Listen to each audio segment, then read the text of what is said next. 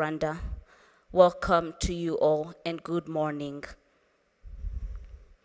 Welcome to the Monetary Policy and Financial Stability Statement. The National Bank of Rwanda appreciates your response to the invitation and your candid participation to this MPFSS. I am Ingrid Chuzuzo. I work in the Financial Sector Development and Inclusion Department, and I am pleased to be your host this morning.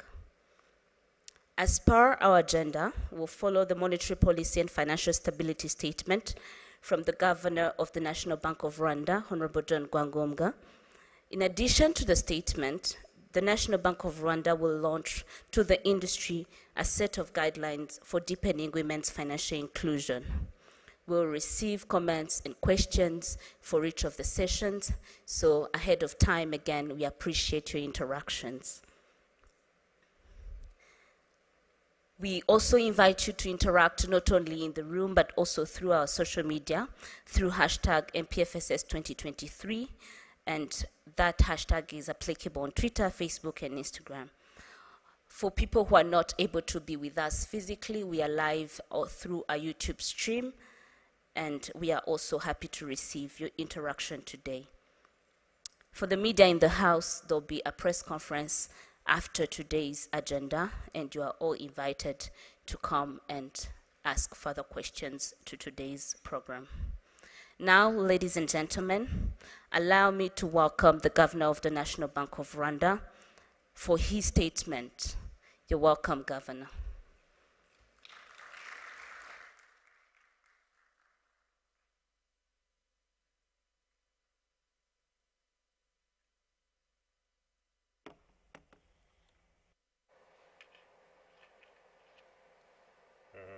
Thank you, Ingrid. I hope I'm connected and loud and clear. Yes, good morning, and welcome to this year's, the second MPFSS for this year. So, Honourable Minister, Honourable Members of Parliament, colleagues from the financial sector, our development partners, all protocols observed, welcome to this morning session.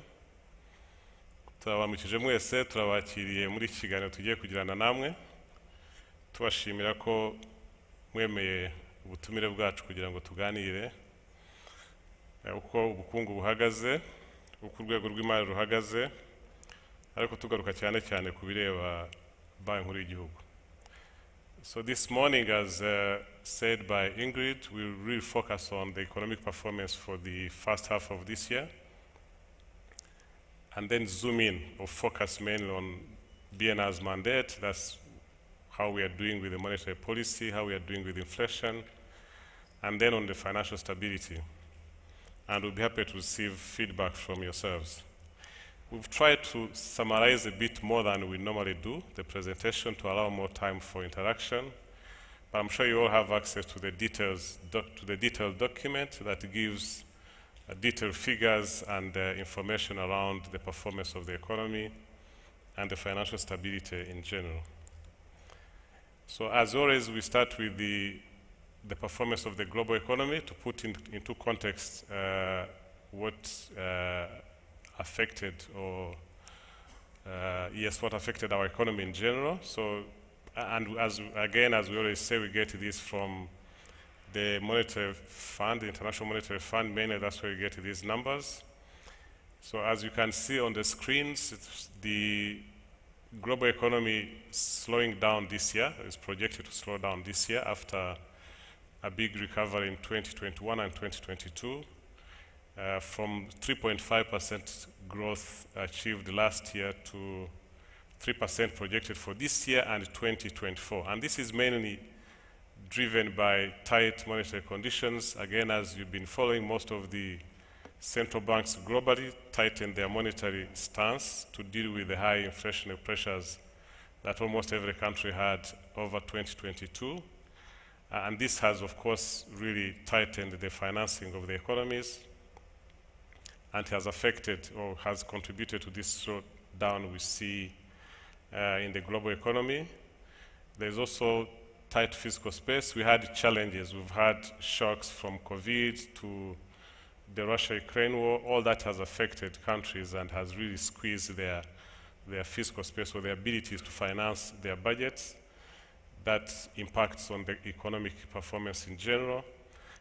Global or geopolitical tensions still persist. We still live with the Russia-Ukraine war and other lingering challenges here and there. So that also contributed to the slowdown of the global economy, and climate change, of course, is affecting us all. And that will be coming back to that when we come to the national economy. Same story with Sub-Saharan Africa, though the decline is not as big as at the global stage, so declining from 3.9 to 3.5% this year.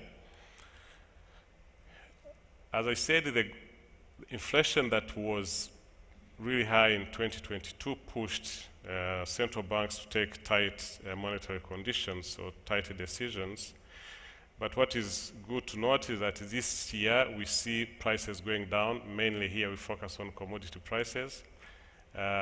Both the energy index and the non-energy index. Non-energy index mainly includes food items, fertilizers, and the likes. All these are going down. The first half we saw even a bigger reduction for the energy index reducing by 30.4%, and overall we project this to reduce by 25.8% during the course of this year. Same with non-energy index, reducing by 14% in the first half, and expected to reduce to negative or to by 9.6%, and this has food commodities going down. The fertilizers have really gone down, and fertilizers is linked to the reduction in gas prices, and gas is the main contributor to raw materials to fertilizers. So this is contributing to overall reduction in global inflation. So last year we had high inflation global at 8.7%. and this is expected to slow down to 6.8% this year and 5.2% next year. And that is contributing to slowing down of the tightening of the monetary policy conditions across different countries. Sub-Saharan Africa is also reducing the inflation, but though still high at 14%, and it's mainly linked to climate change, food issues in different African countries. And this reduction in inflation is also linked to easing of supply disruption that we had from the COVID time that really had impacted on cost of logistics. So coming now to the domestic economy, as I said, we'll try to summarize. So that was the summary of the performance of the global economy. As we saw, reduced economic performance, reducing inflation. Now when we come to the domestic economy, we see strong performance in the first half of the year. I think the last numbers were released this week for Q2, just 2 days ago by the Institute of Statistics. We had registered 9.2% growth in the first quarter of this year, and the second quarter was 6.3%. So we see strong performance in first half of this year, but has started slowing down. As you said, we had 9.2% in the first quarter, and we had 6.3% in the second quarter, and we expect overall, I think the projections we have is 6.1% growth this year compared to 9.2% we had last year. So, but we still see strong recovery for the domestic economy, mainly driven by the service sector. There's been big resumption in the tourism sector, and the tourism sector has a lot of externalities, so that has contributed to the high growth in the service sector. Industry sector has also continued to grow, and again, as we see in the external sector, that has also contributed to increasing our exports. Unfortunately, agriculture has really performed poorly for 2 consecutive years now. Last year, we had poor agricultural performance because of bad weather. Same story this year so far. The first half of this year, we see agriculture growing by 0.3%. In fact, the food items are growing negatively, and that has impacted on inflation, as you see. So generally speaking, good performance, overall performance of our domestic economy, expected to remain strong for the rest of the year, though lower than what we achieved in the last 2 years. On the external sector, I normally say we have like mixed feelings or mixed story. Good performance in our exports, merchandise exports continues to increase strongly at 11.2% in the first half of this year. But we saw imports increasing much faster than the exports. And the imports are increasing linked to the good performance of the economy. Normally that would be a good story as well. But it becomes a difficult story when you look at the our balance of payments, because the trade deficit increased by 23.3% in the first half of this year. And that has greatly contributed to the pressures you see on our foreign exchange market. So in the first half of this year, our flour rand depreciated already by 8.8% against the US dollar. I think today we've gone above 12%. The last time we had high inflation was in 2016. I think we had 9.7%. So this year, because of this high growth in import bill linked to the good performance in our economy, has really surpassed the good performance we see in exports. So that has impacted greatly on our exchange market. Though we have good performance on the other parts of the balance of payment, that has eased this pressure on the trade deficit. So we see service exports increasing, and mainly travel linked to the tourism that I just said, increasing by 44.3% in the first half. Foreign direct investment also picked up this year from the pressures we had during the COVID time, and remittances have continued to increase. In fact, remittances this time are contributing much higher in terms of foreign exchange resources for our country.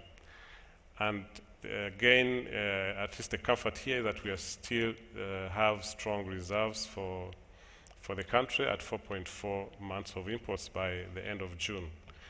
So the pressures we see on the exchange market are expected to continue to the end of this year, but we expect it to start easing next year. On inflation, which is our main focus as the Monetary Authority, last year was really challenging, increasing throughout the year to a peak of 21.7 in November last year, and started easing from December that time. And as we had projected, we see it going down to, though still high, at 12.3% in August this year. But we still expect it to go to around 7.6% average for Q4, and below 5% as we show in the outlook for next year. But that, of course, depends on how agriculture performs. So when you look at the breakdown of the numbers, core inflation that is mainly composed of imported food, medicine, all other consumables apart from fresh food and energy, has continued going down, linked to the reduction in the global inflation as indicated earlier. Decreasing from 15.4 in December 2022 to 8.4% August this year. Energy inflation has also gone down, linked to the reduction in the global energy prices. Fresh food has gone down, but still really high, gone down from high of 50.1% to 29.8%. So though there's a reduction to almost half of what we had, but it's still high, and that is what is keeping us at double-digit inflation by end of the last 2 months. In fact, as you see in July, it had gone down, peaked a bit in August, because August is preparing for planting season, so food prices really went up again. We expect this to ease slightly due to production of season C, maybe in the next 1 month if possible, but we expect it to start going down in November, December when season A of last year starts kicking in. But the other components we expect it to remain with that downward trend. That's why we are confident that next year we should be around 5% depending on how agriculture performs. So linked to these inflationary developments, the Monetary Policy trends followed the pressures we had on inflation. We had to take actions to deal with inflation. So as you remember, we increased our policy rate from 4.5% February last year to 7% by June this year. Again, as you remember, in our last monetary policy, we decided to increase this to 7.5%. And this is really to deal with the pressures we see on the market of inflation. And normally we follow the transmission of our decisions in interest rates, and we see immediate transmission in the short-term interest rates, especially the interbank rates. As we increase from 4.5 to 7%, we see this increase in short-term, what we call the interbank market rate, from 5.4 in first half of last year to 7.55 in the second half of this year. And as we increased our policy rate to 7.5%, the interbank rate has gone up to 8.1% by August this year. So there is quick transmission in the interbank rate. Same with the short-term T-bills that has been increased. You see that in the detailed document. So the government borrowing has also, the rates have been increasing following the increase in our policy rates. Deposit rates has also started picking up, as you see, increasing to 9.55 from 7.48 last year. And this is not just an increase in terms of the rates, but also the depositors have changed in terms of the maturities. They have shifted to mainly, the biggest deposits have shifted mainly to 3-year maturity that attracts higher inflation, higher interest rate. So we see movements on all interest rates except the lending rate that is still a bit sticky, around 16%. And these could be many factors. I'll be coming back to the credit risk developments in the part on the monetary, on the financial stability side. So you see improved credit risk, and also there are many factors determining the lending rates. But as we see the other rates shifting, we would expect the lending rates to start shifting upwards if the pressures would continue. So we expect the pressures to start going down next year. But if they continue, automatically we would expect to see the lending rate following the other rates. So that's the story of the monetary policy and how it has been transmitting in the interest rates. Of course, our main target at the end of the day is impacting on the lending to the economy, and but there are other factors that have really slowed down on the economy itself. So which slows down the demand and automatically will slow down the pressures on inflation and pressures on exchange rate as well. So on the outlook, I think I've already said this. We expect to see inflation continuing to ease to around 7.6% in the last quarter of this year and to around 5% next year, mainly due to the monetary policy decisions, but in a big way due to government decisions that helped to ease pressures on some commodity prices. And we expect the government measures that have been taken to try and improve on our agricultural performance to really have an impact on the season A next year that could have a bigger impact on the inflation going to our medium-term objective of 5%. There are still risks around these projections. One is the geopolitical tensions We still have challenges with the war in Ukraine, oil supply cuts. We see OPEC cutting their oil supply, and that has impacted on the price. I think you saw that over the last 1 month. Price has gone from mid-70s to around 90.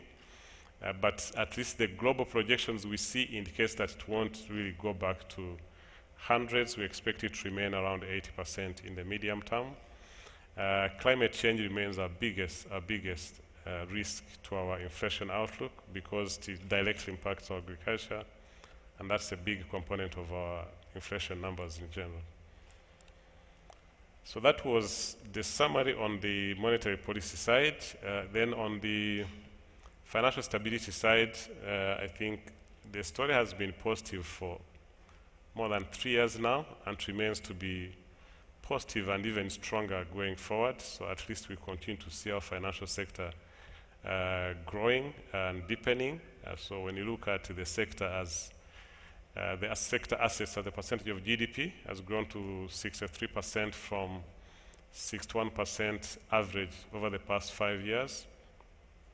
And with all the sectors, as you see all the sectors, the banking sector, the microfinance sector, the insurance sector, all registered double-digit growth. And for the last 3 years, they've been growing. So here overall assets growing by 18.3% to 9.6 trillion from 8.1 trillion in the first half of last year. So focusing on the banking sector itself, we see the lending, which is the main activity, increasing by the outstanding loans increasing by 17.3%, and this was mainly driven by new authorized loans, increasing above 30% in the first half of this year. Same story with the microfinance institutions. Again, we saw lending microfinance institutions to the private sector increasing. When you see that exponential growth, the line in between that goes up like this, that's for other circles. I think we indicated this in February last year, that this was mainly attributed to sharp increase in lending from Mwalimu Sacco to teachers after the increase of their salaries by the government. So that has seen big growth in loans to the teachers, and which really drives the loans in the microfinance sector as well. The credit, as I said earlier, we see credit risk really improving, both in microfinance and in the banking sector. When you look at the banking sector, the non-performing loans ratio has gone to 3.6%. I think for once, for 2 consecutive years, we are below our benchmark of 5%. And it's not just the ratios that are decreasing, but even in nominal terms, as you see from 2021, it decreased to in lower level in 2022 and sort of stabilized there. Though write-offs contribute to this decrease in NPL's nominal numbers, but the good thing is we see the write-offs also reducing. When you compare last year, first half of last year to second half of this year, it has reduced by more than half of what was written off last year. We've also seen improvements in recovery of written off loans over the last year, which is also positive. So the same story with microfinance institutions. We also see their non-performing loans increasing. So there's good performance of the borrowers themselves linked to the good performance of the economy, contributing to these healthy numbers in the quality of loans, but also improved performance of the financial institutions in terms of the underwriting practices. So that has really helped to see reduction of the credit risk, which, as I said earlier, contributes to the the pricing of the loans themselves. Not seeing any increase so far with the inflationary pressures that we've seen, and with increased policy rates, this contributes to that. Now, focusing on the stability indicators, the banking industry remains really sound when you look at these stability indicators, the first CAR, the capital adequacy ratio, is the measure of the capacity of the banks to withstand any shocks. It's really a measure of their capital base vis-a-vis the risks they underwrite, and this remains strong. Our minimum required capital adequacy ratio is 15%, and banks have maintained this above 20% for quite some time. So to June this year, it was at 21%. So despite the write-offs that we've seen, the capital adequacy ratio remains strong because banks have been making profit, and most of that has been retained to beef up the capital base and give them capacity to continue lending to the private sector and continue growing their business.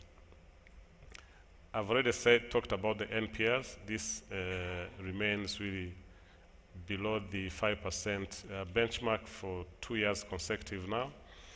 And the liquidity ratio, their capacity to meet the demands of their customers in terms of liquidity, this also remains strong. Our minimum requirement is 100%, and this has remained above 200 for quite some time. So this table is what we focus on as the regulator. This is our main interest. How stable are these banks? And these are the main measures. Of course, there are others in terms of governance, in terms of other practices, but when you look at the performance, it really speaks well to this stability table that you see here. Which is the same story with microfinance institutions, also strong capital base, reduced non-performing loans, as I had said earlier, and strong liquidity buffers they have to serve their clients. So the lending financial institutions, both banks and microfinance institutions, remain strong and stable, and they've been able to serve their clients. As you saw in the credit, they've been increasing lending to the private sector. On insurance sector, we normally focus on the private insurance sector because the two public insurance companies are really strong and solid. We don't have any big concern on their stability. So here we normally track and present the performance of the private insurance companies or sector. There's been really improved performance of this insurance sector for over the last couple of 6 years.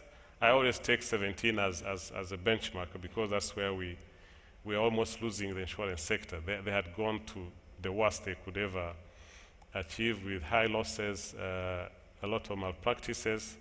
But from then there have been reforms and they've been improving in terms of their performance. And so part of the measures we look at is their claims. And so normally the claims ratio shouldn't go above 60%. So as we see in the first half of this year, it was on average around 57%. And for once, the insurance sector is making an underwriting profit. They've been in losses for more than 7 years, but for once, because medical and motor insurance are doing better, they're able to make underwriting profit.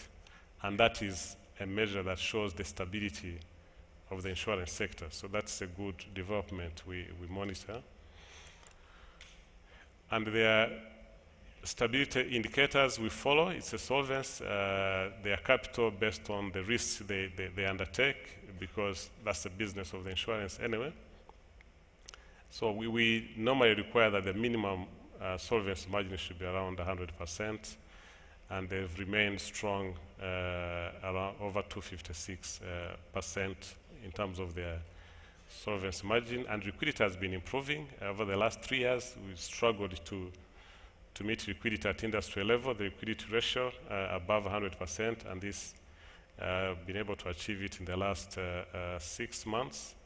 So I would say really insurance sector is promising. Now what remains is sort of the fighting period is sort of overcome. Now what remains is to grow the sector in terms of products and reaching more customers and deepening the insurance services within the economy. The pension sector still remains strong. The first part talks about RSSB. We saw their assets growing by 16%, and this remains strong, and with diversified investments and increasing contributions. So at least we see in the medium term a strong performance of the pension sector. And the Ejoheza, that is really a good product that came into being not long ago. So we see Ejoheza has continued to improve in terms of the number of contributors have been increasing, and their assets have been increasing as well. There's been a lot of mobilization around.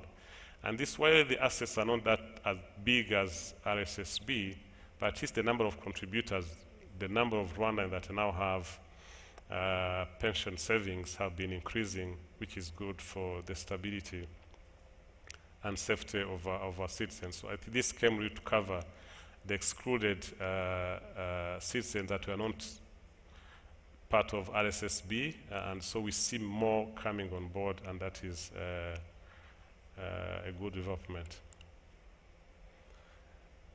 For the first time, we are presenting this table on non-deposit-taking institutions.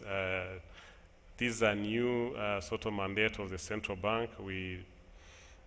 We are now overseeing or regulating leasing companies, credit guarantee schemes, trust and company service providers. These are linked to Kigali International Financial Center.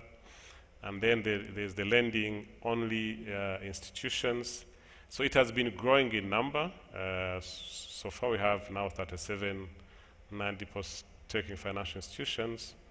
And as you can see, their assets and their lending to the private sector has been also increasing. So this is a new development that we took on not long ago, and we see positive developments as well.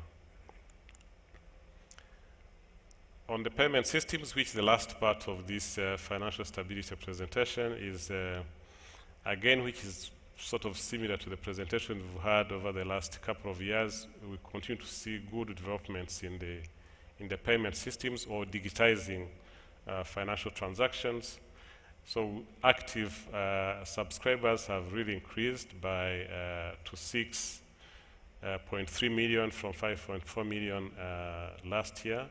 And we see new fintechs coming into this space. So last year, or the last 6 months, we've licensed 10 fintechs supporting the ecosystem of digitizing our payment systems or our financial transactions. Number of transactions have increased.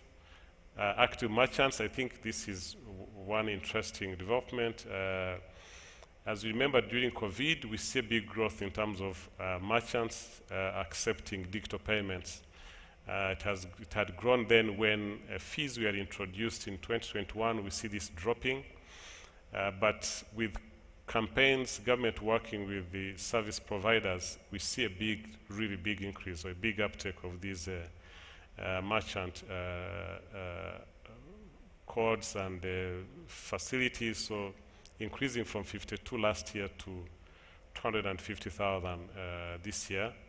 All this has contributed to the value of electronic transactions as a percentage of GDP growing to 160% from 11% last year. In fact, by 2020, we were below 50%. So there has been exponential growth in these over the last 2 years. So these are just key developments. We talked about RIPS upgrade over the last 2 years. We've been upgrading our payment system. And this now is fully operational 24/7. For once, we brought in non-bank financial institutions. 11 microfinance institutions are onboarded directly on our RIPS. And now their clients can transact directly with the clients of the other banks electronically or digitally. The other new development is the Rwanda interoperability switch, the eCash. So far, 1.8 million registered users. Just started linking Airtel and MTN mobile money. So we expect this to grow even faster when they integrate with the banks. And we think by the end of this year, most of the banks will be already integrated into the RNDPS. And then going forward, we expect them to introduce single merchant code for merchant transactions, which would completely change the transactions within our merchants or within buying and selling of goods. So this has been the key drivers of this cashless campaign. So as I conclude on the financial stability outlook, as I said earlier, we expect to see continued sound and stable financial sector. All the indicators are really strong. So we don't expect any shock, at least in the medium term, what we can project from now. Of course, as a central bank, as a regulator, we continue working closely with the service providers to avoid any shocks that could disrupt the performance of these financial institutions. And so we closely work with the banks, microfinance insurance, and so. But as we said, at least today we have strong capital, we have good liquidity base, we are digitizing these financial transactions. So the base is really good, the environment they're working in is good, and we expect to remain resilient going forward. So thank you for your kind attention. That's the summary of the monetary policy and financial stability statement. Thank you.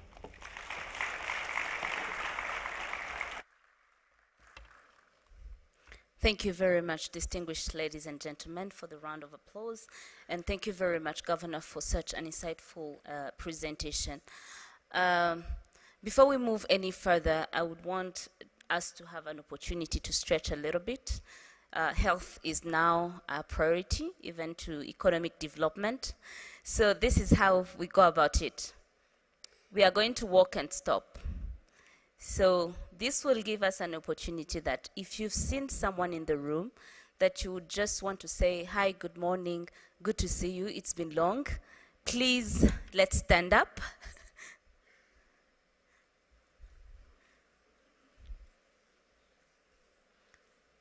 Nice. So we can walk to the person we want to catch up with, but let's walk. Let's not say hi to the person next to us.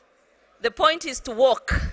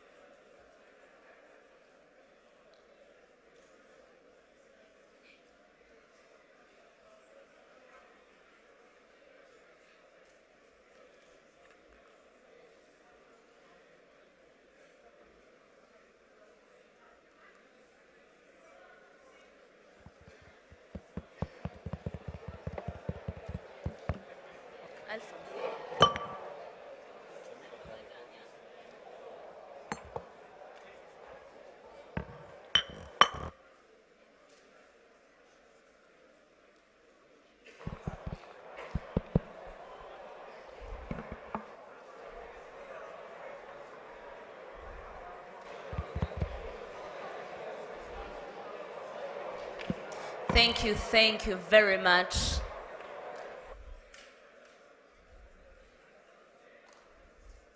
I hope people who took a walk really enjoyed.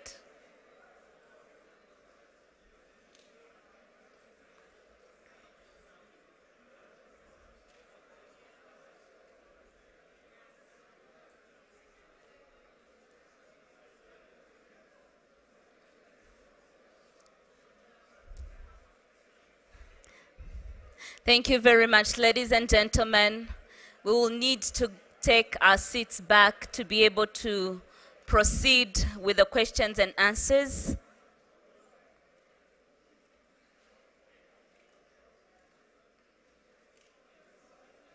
And most importantly, thank you to the people who walked. I think it did you some good.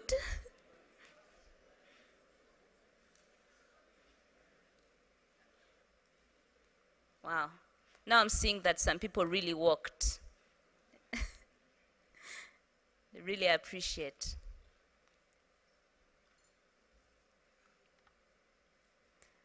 Thank you once again. Without further ado, please let's welcome our panelists to take more of your questions and comments about the presentation we've had. Honorable Governor, I welcome you back on stage. Honorable Deputy Governor, you're welcome on stage. And Chief Economist, you're welcome on stage.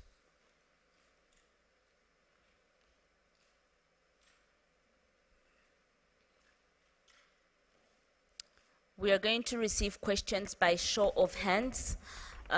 Microphones are ready to be distributed, and we appreciate if before your question you introduce yourself and then you state your question. Do we have some early hands up yet?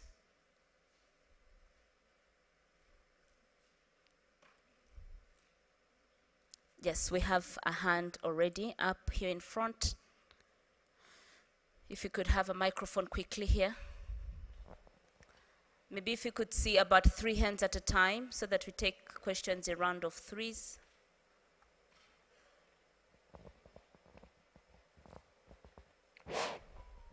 Welcome, Honorable. Thank you so much. My name is Alexis Mujisha. I'm a senator coming from Economic and Finance Commission. First of all, I would like to start by thanking the governor for the good financial statement he has presented. But of course, we will need some clarification to some points because there are big concerns for the public, for Rwandans, I mean. My intervention will come back to pension sector, to insurance companies and how they perform, and to inflation reduction. The first point,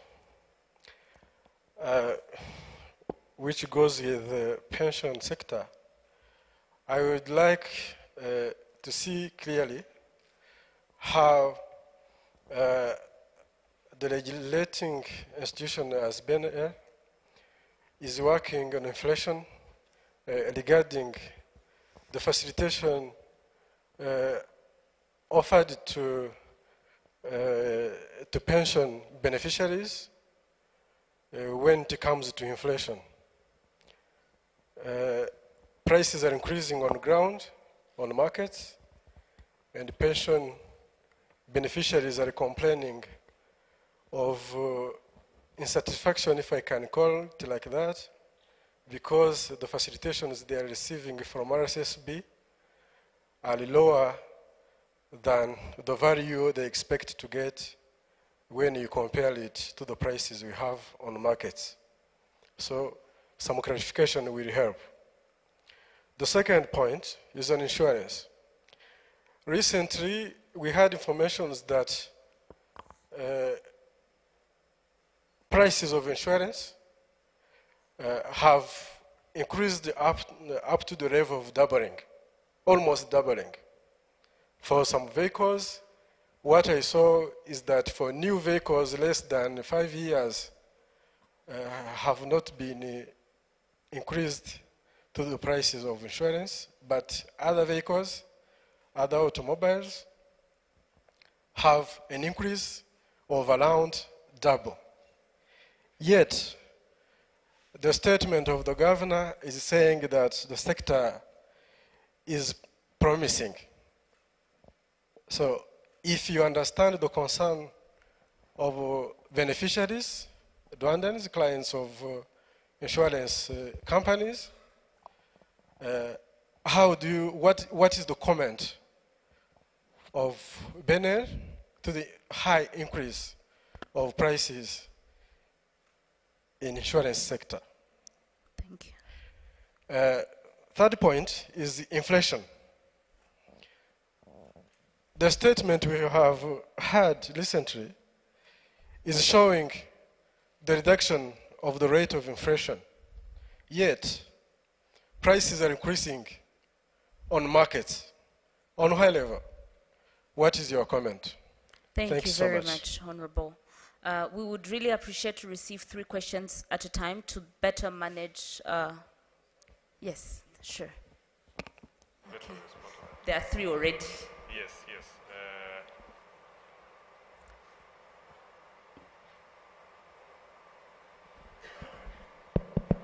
Yes, Honorable Mugisha, thanks for the questions.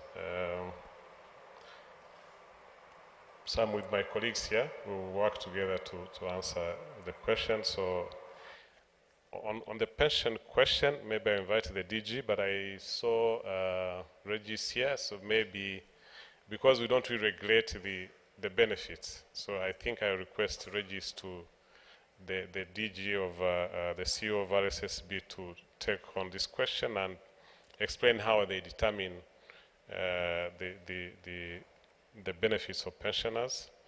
There is a policy, and in that case, it's RSSB, and maybe the Minister of Finance would also help to answer that. Prices of insurance almost doubling. I think the increase that happened this year on insurance premiums was on third-party insurance, and it increased by around 50% for most of the vehicles, except I think 2 categories that increased more than that. That was trucks that have had accidents of recent. I think they're the ones that increased above 50%.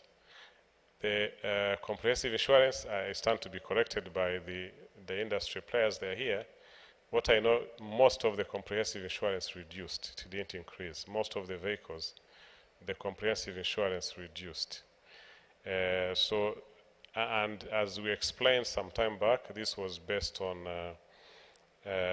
studies done on the right pricing of the risks these insurance sectors were taking. To be sincere with you, maybe us as regulators, we are really interested in the right pricing of the products that the service providers are giving. That's why I said when I look at the performance of the insurance sector today, it is promising because they are doing the right things. So 2017, when these premiums were very low because of price undercutting among themselves, the industry was collapsing. So the fee increase that has been done over the last, since 2018, has stabilized the insurance sector. So the increase that were done this year was really in line with the actuarial studies done by the insurance companies, and so it was in line with the right pricing of the risks they were taking. Normally, their main business is insurance, underwriting insurance risks. The fact that they've been making losses in the main business, that was worrying us as regulators. It would not assure sustainability of this sector, which is key to long-term economic development. So the fact that now, for once, they've started making profit from the underwriting business, their main business, at least we think that assures us of their stability. It might really be challenging to the consumers, but that's the right pricing. We couldn't do otherwise, at least from our end as we see it. Then on, yes, on inflation, when we say inflation is reducing, it's not really that prices are reducing, but the rate at which prices are increasing is reducing.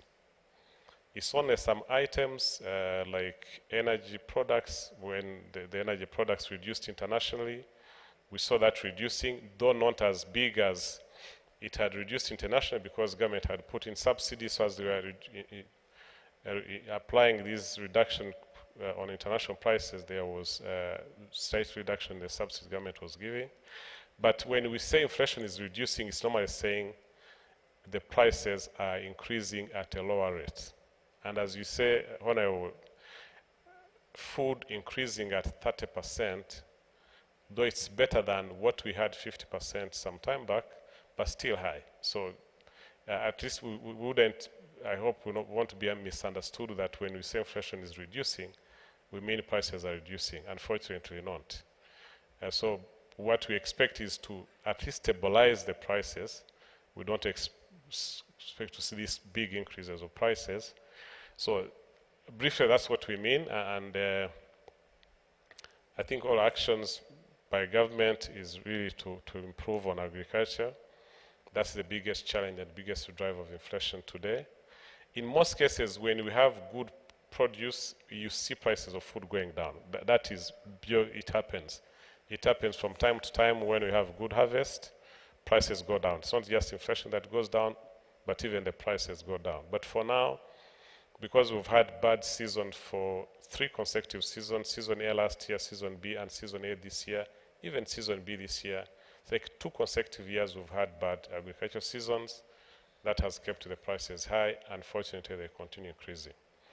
What I know government has been trying to, but we have the minister here, and I shouldn't be saying what the government is doing. When we have the Minister of Commerce here, I think he can say more on that. Thank you. So, Regis. Good morning, everyone. My name is Regis Sugemasho, CEO of RSSB.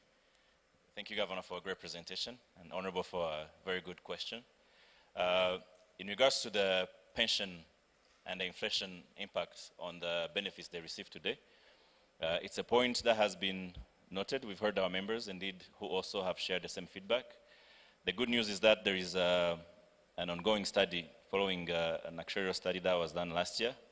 And the point of that analysis is to come up with a fit solution, considering all the many factors that have been identified in the actuarial study. We expect a solution to be proposed towards early next year. It will be discussed with all the stakeholders of the government and different legislative arms to pass the laws. But the good news is that we're aware, we are working on it, and we're optimistic that the final outcome will be a solution that can please our members. Thank you. Thank you very much. Yes, we're going to take more questions. We have one here in front and a second one over there. Microphones, please. And by the way, feel free to ask in Kinyarwanda. Yes. Nta kibazo. Ushaka kubaza ikibazo mu Kinyarwanda, nabyo nta kibazo. Thank you, Governor, for inviting us, and thank you for your clear presentation. My name is Leticia Nyinawamwiza. I'm Senator, Deputy Chair of the Economic and Budget Committee. Allow me to ask my question in Kinyarwanda. Ngira ngo ibyo mwatubwiye birahumuriza twese nk'abanyarwanda, ariko nyakubahwa Governor, ikibazo nashakaga kubariza benshi ni igiciro kikiri hejuru mu ikoranabuhanga, cyane cyane mu guhererekanya amafaranga abantu bakoresheje za telefone. Twebwe cyane cyane abajya guhaha mu isoko, nyakubahwa Governor, ntibatwemerera kwishyura ukoresheje telefone. Barakubwira bati baradukata, kandi ibyo nibyo kuko nawe ugiye kwishyura baragukata.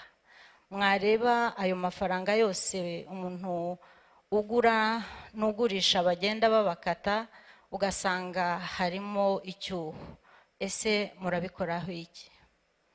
Ikindi cya kabiri nashakaga kubaza, nanone benshi bavuga nuko mu bigo by'imari iciriritse inyungu zikiri hejuru, kandi nkuko mubizi mwagaragaje uruhare rwazo mu iterambere ry'ubukungu n'imari muri iki gihugu. Ariko nyakubahwa Governor, iki kiguzi nako inyungu ziracyari hejuru kandi ikoranabuhanga riracyari hasi. Ese bino bigo biciriritse by'imari murabipangira iki kugira ngo nabyo bikoresha ikoranabuhanga n'abantu babashe kwishyura neza? Ingendo ziracyari ndende kandi nkuko nabivuze inyungu iracyari hejuru. Mutubwire neza icyo mubikorera. Sector y'ubuhinzi mwavuze ko nibyo iracontributinga ariko ntabwo birajya hejuru cyane. Kera mwigeze kutubwira ko hatekerezwa no kuzashyirwaho bank y'ubuhinzi. Ese biracyari mu nzozi zacu cyangwa dukure amaso? Murakoze. Murakoze cyane. Reka twakira ikindi kibazo kimwe, one more question and then we can answer them. Yes.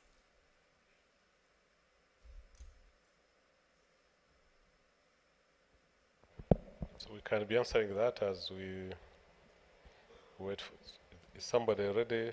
Yes, please, go ahead. Thank you for the presentation and the invitation. My name is Kevin Karobia from BK Capital. I have 3 questions. The first one is on credit to the private sector. I think from the presentation, lending rates have stabilized around 16%. Have we seen this translate into higher credit to the private sector? Then the second question is on trends that we've seen in the short-term government borrowing market. I think on our end, we've been seeing that the acceptance rates, especially on the T-bills, has been considerably low in the last few weeks. Also, the amount offered has also been a bit lower. If you look at last week, 10.2 Rwandan francs, 10.2 billion Rwandan francs. I think this week's auction around 17 billion. They are considerably lower than what we've been seeing in the past. If you can comment to that. And then the last one is on the insurance sector. We've seen performance of the general, which is mainly driven by motor and medical.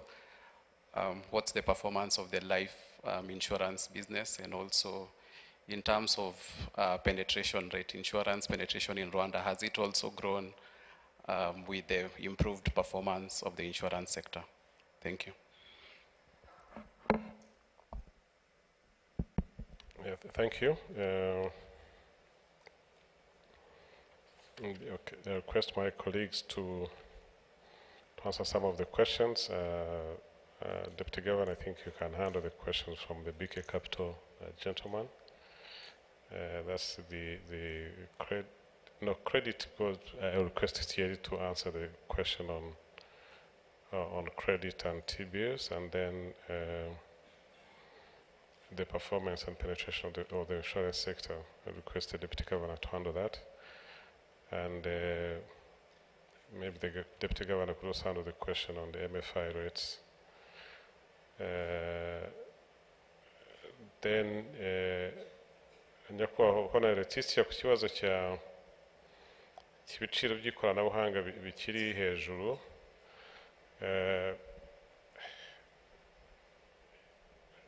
hejuru ubwo nabyo biba aribwo tuvuga ngo it depends on hejuru ni hehe, bigenda bite, kuko wenda nk'igiciro kimwe navuzeho cyari cyatumye abantu bareka gukoresha kuriya kwishyurana ugiye gukoresha icyo twita merchant code, nuko muri covid ibyo biciro byaba byavuyeho. Ubundi imbere yaho byari 1% kandi abantu bake babikoresha. Nyuma muri covid babikuraho kugira ngo bashishikarize abantu gukoresha ikoranabuhanga mu kwishyurana, ariko ngira ngo turabyemeranya yuko ntabwo byakomeza kuba ku buntu. Bibaye ku buntu nta muntu washora imari muri iyo serivisi, kuko umushoramari aza muri serivisi kuko afite icyo nawe azakuramo. So ubwo rero byabaye ngombwa ko hagarukaho igiciro kuri kwishyurana kuriya bakoresheje iriya koranabuhanga. Icyo gihe leta yashoboye kuganira n'ababishinzwe, igiciro kiragabanuka kiva kuri 1% kijya kuri 0.5%. Ubundi igiciro cyishyurwa n'umucuruzi, kuko umucuruzi niwe uhabwa iyo serivisi.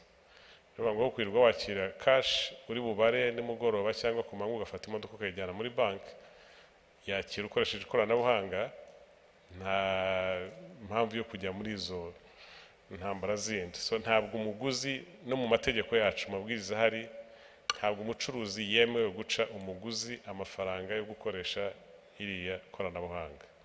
Hari bamwe babyabuzinga, hari bamwe babirengaho akanga ko umwishyura ukoresheje ikoranabuhanga cyangwa se akagusaba ngo wongereho, ariko ntabwo byemewe ko umuguzi agira icyo atanga. Ikindi ntabwo umuguzi yatanga n'umucuruzi atange, ibyo ntabwo bibaho. So twashyizeho inyigo, unfortunately ntabwo irasohoka neza inoze, inyigo itwereka ubundi igiciro kidakabije. Ntabwo tugenzura ibiciro by'ibicuruzwa ku rwego rwa financial services, ntabwo dutegeka ibiciro bijyaho, ariko hari hashyizweho inyigo kugira ngo inama y'igiciro ubundi kitabangamira abakoresha iyi serivisi, kandi gifasha abashoramari muri serivisi kugira ngo bashobore gukomeza gukora.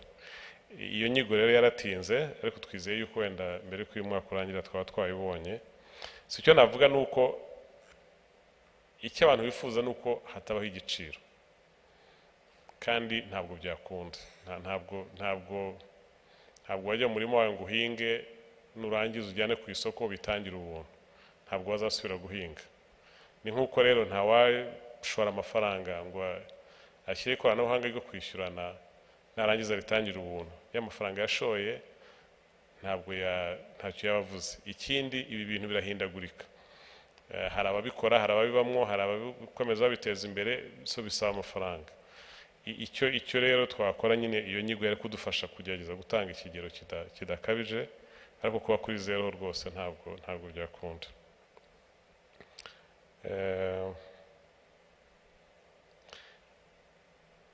Kuri banki y'ubuhinzi sinzi wenda minisita niba hari icyo abiziho, ariko kuri niba cyangwa se hari umuntu wa minisiteri ya finance uhari, aho kugeza ubu ngubu nta makuru dufite yuko hari banki y'ubuhinzi yenda kujyaho, ahubwo BRD, umuyobozi wa BRD ari hano, hari ishami ririmo rireba specific ibigendanye n'ubuhinzi. Hari amafaranga leta yigurije muri banki y'isi afasha guteza imbere ubuhinzi, bayanyujije muri BRD na BDF, barafatanya. Niyo miyoboro numva leta yanyuzemo gukoresha gufasha abahinzi, aho kugira ngo bashyireho banki yindi izana izindi costs zo kwiraninga. So ariko ngira ngo deje wa BRD yaza kugira icyo kivugaho. So reka nsabe Depite Gavana agira icyo avuga kuri ibyo bibazo bindi.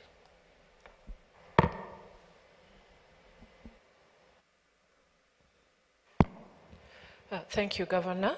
Nahera ku kibazo cyabajijwe na Honorable Senator Letitia kuri urwego rw'ibigo by'imari ziciriritse cyangwa microfinance. Nibyo koko ikiguzi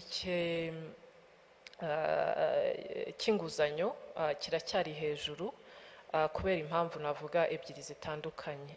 Iya mbere ni yuko ikigero cya deposit cyangwa se amafaranga ashyirwa muri microfinance n'abanyamuryango ntago kiragera ku rwego rushimishije. Icya kabiri, mu myaka ishize twagiye tubona ko hari microfinance nyinshi zari zigifite inguzanyo zitishyurwa neza ziri hejuru.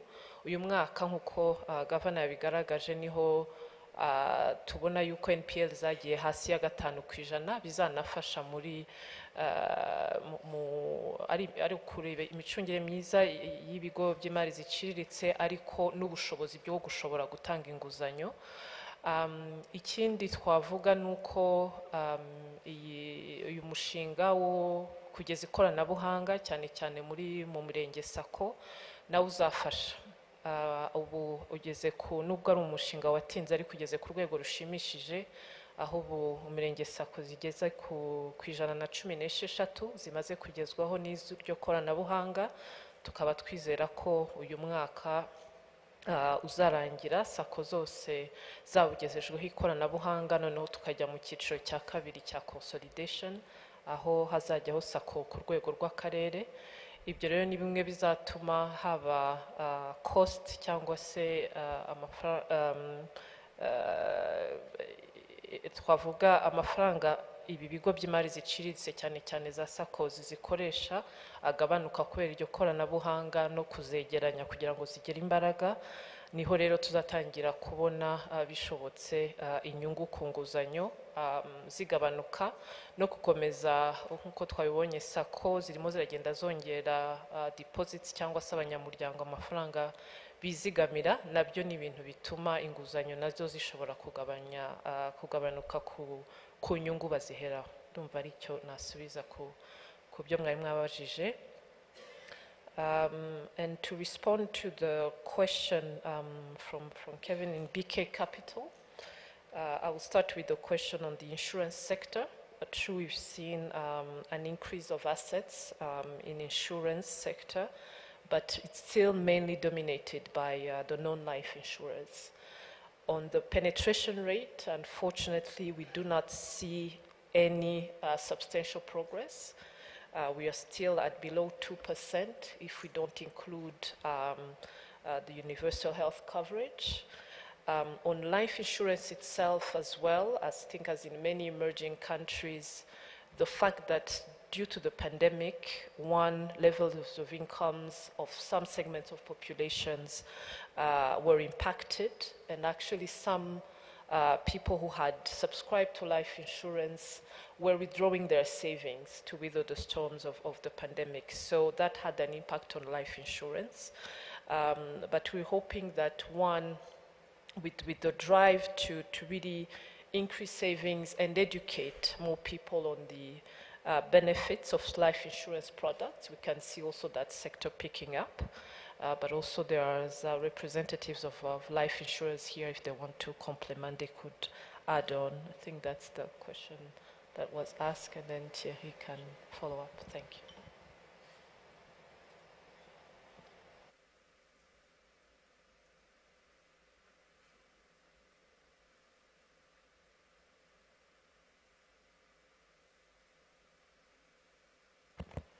Okay. Thank you for the question. If I have to answer on the credit side, we look at different measures. For example, if we look at the new loans given by banks in the first half of the year, the number has increased. We have more than 40% increase in the first half, and the main sectors are I can cite 4 of them. We have commerce, we have public works and buildings, and personal loans, and manufacturing. So these are the main sectors that are receiving most of the new loans. However, if you look at outstanding credits now to the private sector, the number is a bit different, although we have an increase of around 13% in July compared to July last year. The thing is, this year, outstanding credit is slightly lower than last year. So that's an indication also of the direction in which, when tighten monetary policy, you should see also credits slowing down, right? So lending rates are sticky, as the governor was explaining. Looking at the first half of the year, there's a slight reduction, but looking at Q2 alone, compared to Q2 last year, there's a slight increase. So we're waiting to see. It may take some time also for the transmission to be reflected, but ultimately, when you have tight financial condition, tighter monetary policy, should have slightly higher interest rates and lower growth in the credits. Thanks.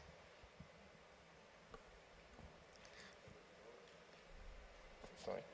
Oh, okay. There was a question also on T-bills, and that's maybe perhaps the Ministry of Finance is better place to answer. But let's say that there's a strategy to go for more T-bonds than T-bills. So that's an overall changing the maturity of the profile of borrowing. Governor, if you permit, we have a few questions from our viewers on YouTube. They all pertain to agriculture, so I'll try to summarize the 3 questions into one. The one summarizing question could be, as we have seen, agriculture sector is not performing well. What are the couple of policies that you are putting in place with Minagri in order to address this matter? A sub-question to this was whether if it's related to climate change and what are we doing to address this issue, as well as the fact that agriculture employs the majority of our population.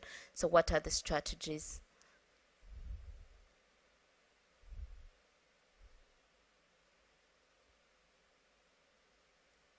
I don't know if you have anybody from the Ministry of Agriculture here. I think we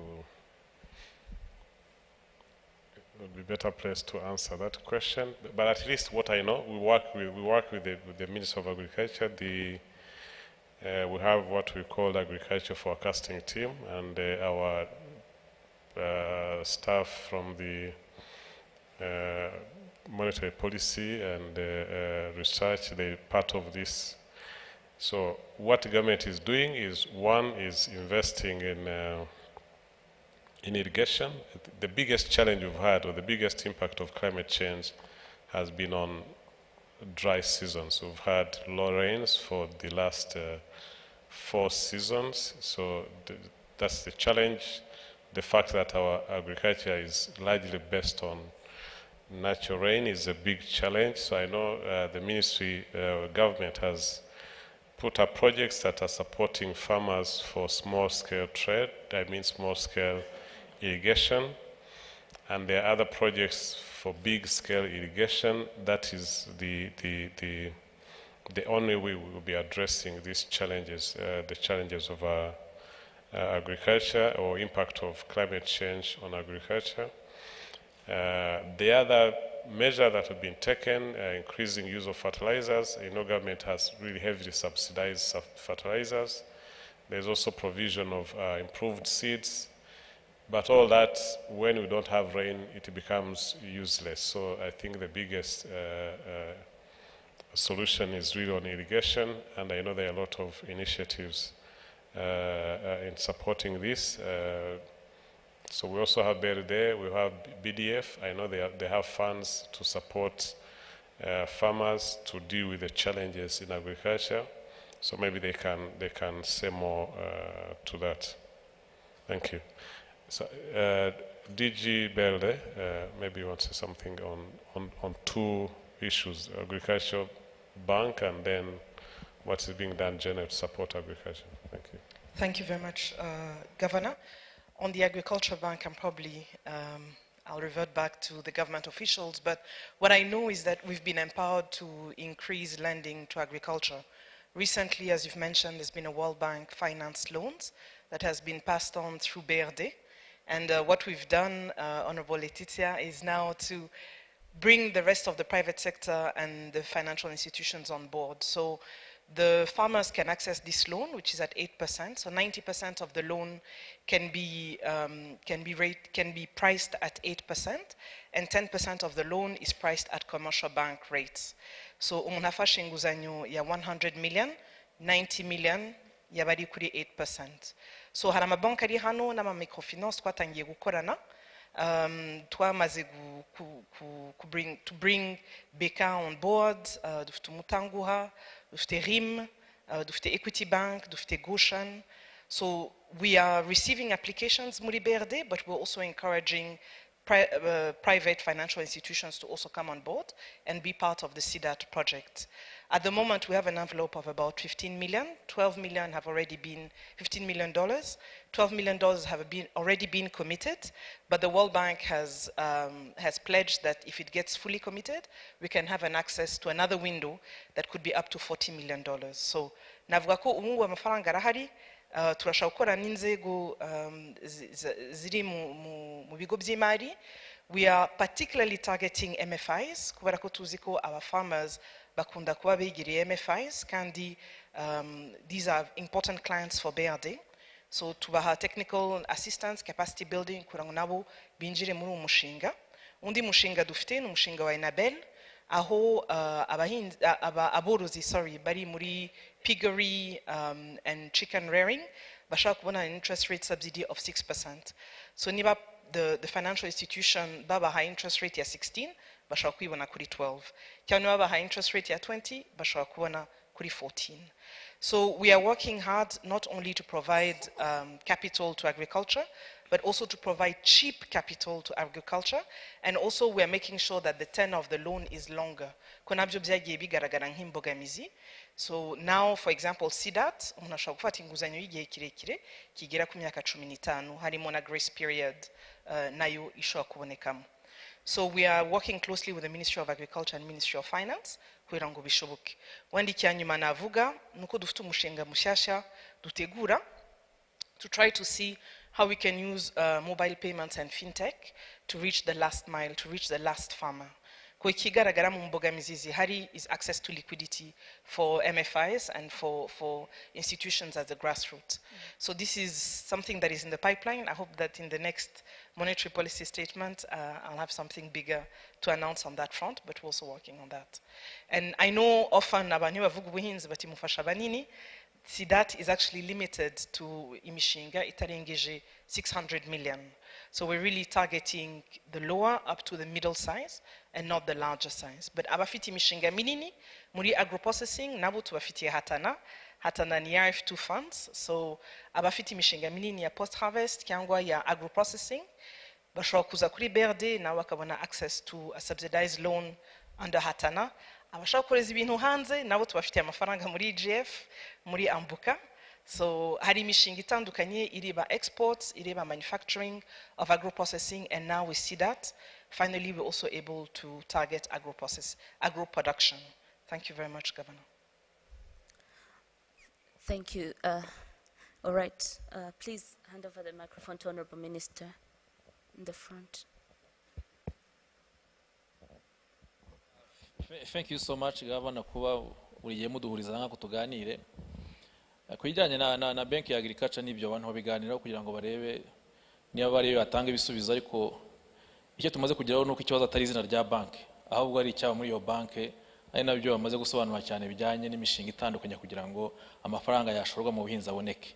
Ntabwo rero priority yo kuvuga ngo dushyizeho izina Bank of Agriculture tuyubatse ahantu, ahubwo no kuvuga ngo tubaye twubake system ya agriculture through the value chains, tumenye yuko i performinga to reducing a risk. None igihe nikigera abantu bashobora kubireba, ariko today as today BRD n'abandi bari muri financial sector nta cyari mu gikorwa. Rero ntabwo navuga ko government izashyiraho ejo bank because of the name, ni najya izajyaho because of the environment zamaze gutegurwa neza. Murakoze. Murakoze cyane Minister. Tugiye gufata ibibazo bibiri bya nyuma. One here and another one. I saw a hand over there.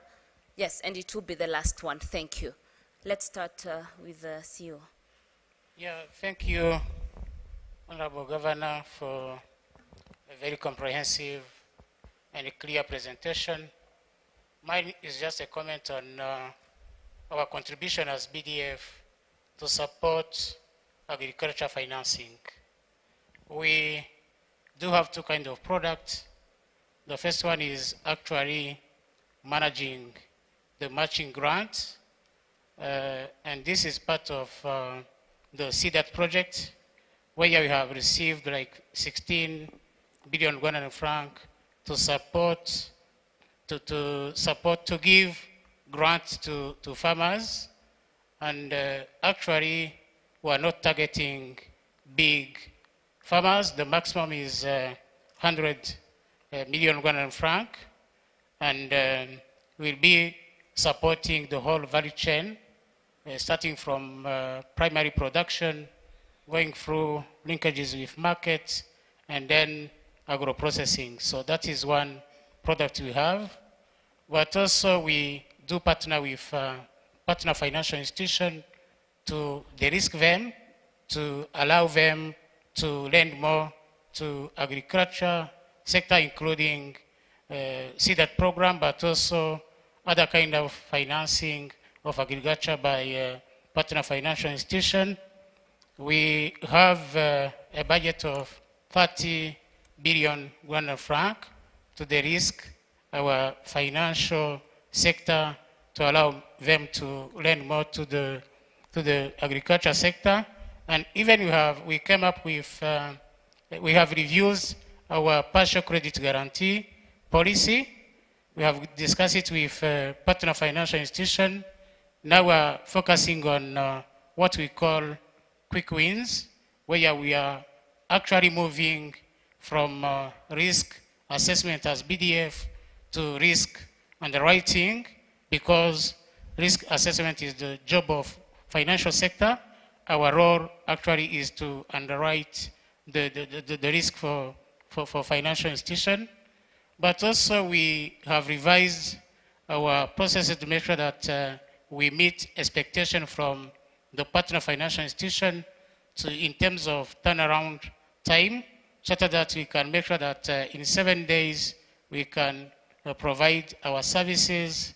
And also we had issues in terms of compensation, where in the past we had like 2 stages of compensating, where on the first claim we used to compensate 50%, and then the requirement was for the partner financial institution to go through a recovery process, and after that, final claim will be dispersing like 50% or the balance if you consider the recovery result. Now, the new change is actually, as the very first claim, we compensate banks 100%, and then they go through recovery, and after that we'll be sharing the recovery result between BDF and partner financial institution. This is a quick win kind of program, but also we need to improve more our partial credit guarantee product by embracing, for instance, portfolio guarantee. This is a request from partner financial institution. We are working on it, and by January 2024, we'll be ready to discuss with partner financial institution the portfolio credit guarantee scheme. Thank you. Thank you very much. Thank you very much, Honorable Governor. I would like to comment on life insurance. There have been a question about the growth, the expansion of life insurance. Maybe that would be good if you introduce yourself. Yes. Sorry, Vesamnya Sakura has just spoken, is the Director General of BDF, and so please, Hodar, go ahead. Yeah, thank you very much. My name is Hodar Jean Chrysostome. I'm the CEO of Sanlam Life and the Vice Chair of ASAR. It's true that when we look at our balance sheet as a life company, we are now 3 players. We remain small because our total balance sheet is around 100 billion something, which is low if we compare with the region, the market like Kenya, like Tanzania. We have been discussing on the strategy to grow quickly, really to make the impact that is expected on the GDP of the country. And we have seen that if we focus on 2 strategies, that growth can be achieved. Number 1, we need to expand, to look on other alternative channels, which are necessary, the traditional one. These are, for example, the bank insurance. In the other market, banks help in distributing product. And other channel are, for example, the microfinance institution, cooperatives. They are used in the other market to distribute, and it really speed up the penetration rate. When we look at what happened in other countries like Botswana, like Malawi, they really play a very big role. Another strategy is to look at how we can have some product mandatory.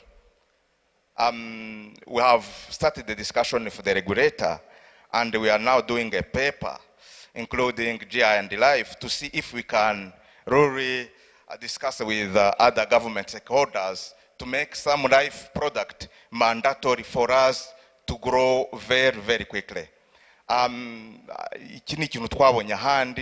There are some products that are social and contribute to the mobilization of the saving.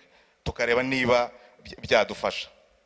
Muri make twumva dukeneye ukundi kuntu dutanga products zacu. Another strategy which is really important, the technology for us to improve on customer experience. Nta kuntu amabank atuma abantu accessinga the account natwe tukaba tugifata igihe ibyumweru ukwezi kugira ngo umuntu abone amafaranga ye. So we want really to work on that to make sure that people can, why not, access their account through push and pull, as it is the case now for the banks. Numva rero ibyo nitubigeraho tuganiriye n'abandi ba stakeholders, nyakubahwa governor, tuzabasha kugira ikindi duhindura mu bijyanye na growth ya life insurance space. Murakoze. Thank you very much. I think this leads us to the end of the questions and comments and interaction sessions.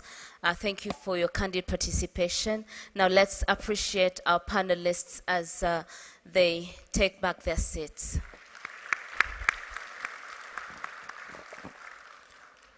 We are eager to continue to receive your feedback about the session. What you're seeing on your screen currently is a QR code that you can scan and fill in a feedback and a feedback about the session. We kindly request that you provide your feedback. It helps us to continue to improve how we deliver this to you.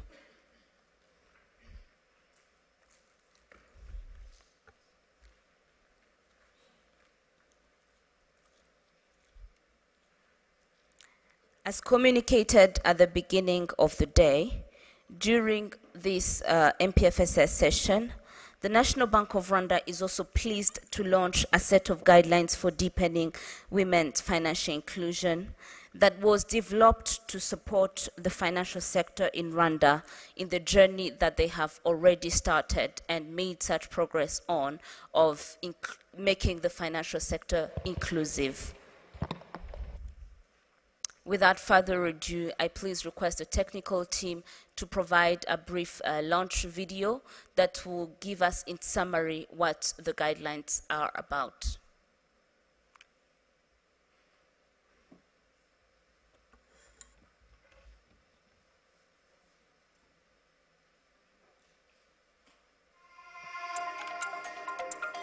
The women's segment has been excluded or underserved from the financial system in many places.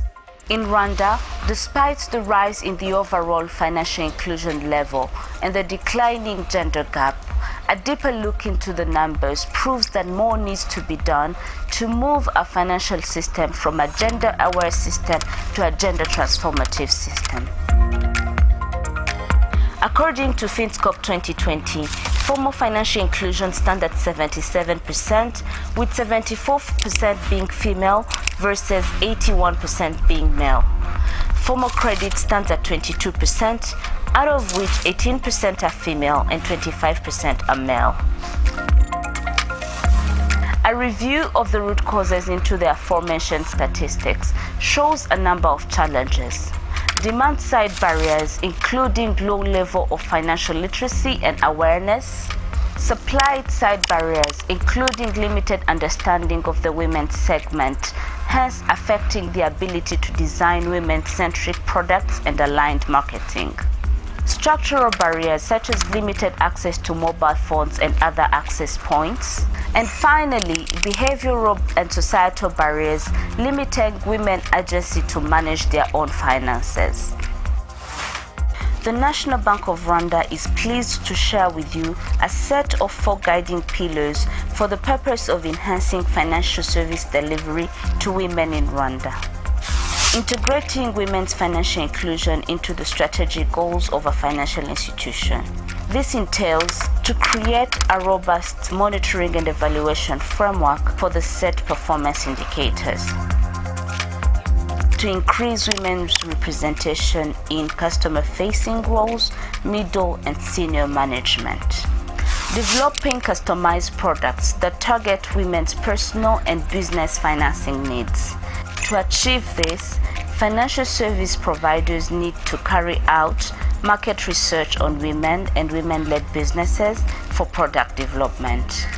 and mainstream gender across all financial product types.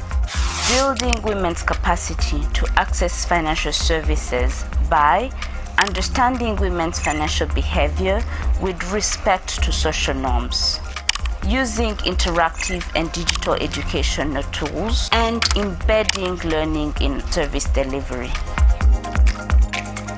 To facilitate financial service providers to implement these guidelines, the National Bank of Rwanda will provide further capacity building to a gender champion from each financial institution in view to empower them to implement these guidelines and measure their impact. The National Bank of Rwanda will also continue to recognize over time financial service providers who invest in gender transformative actions.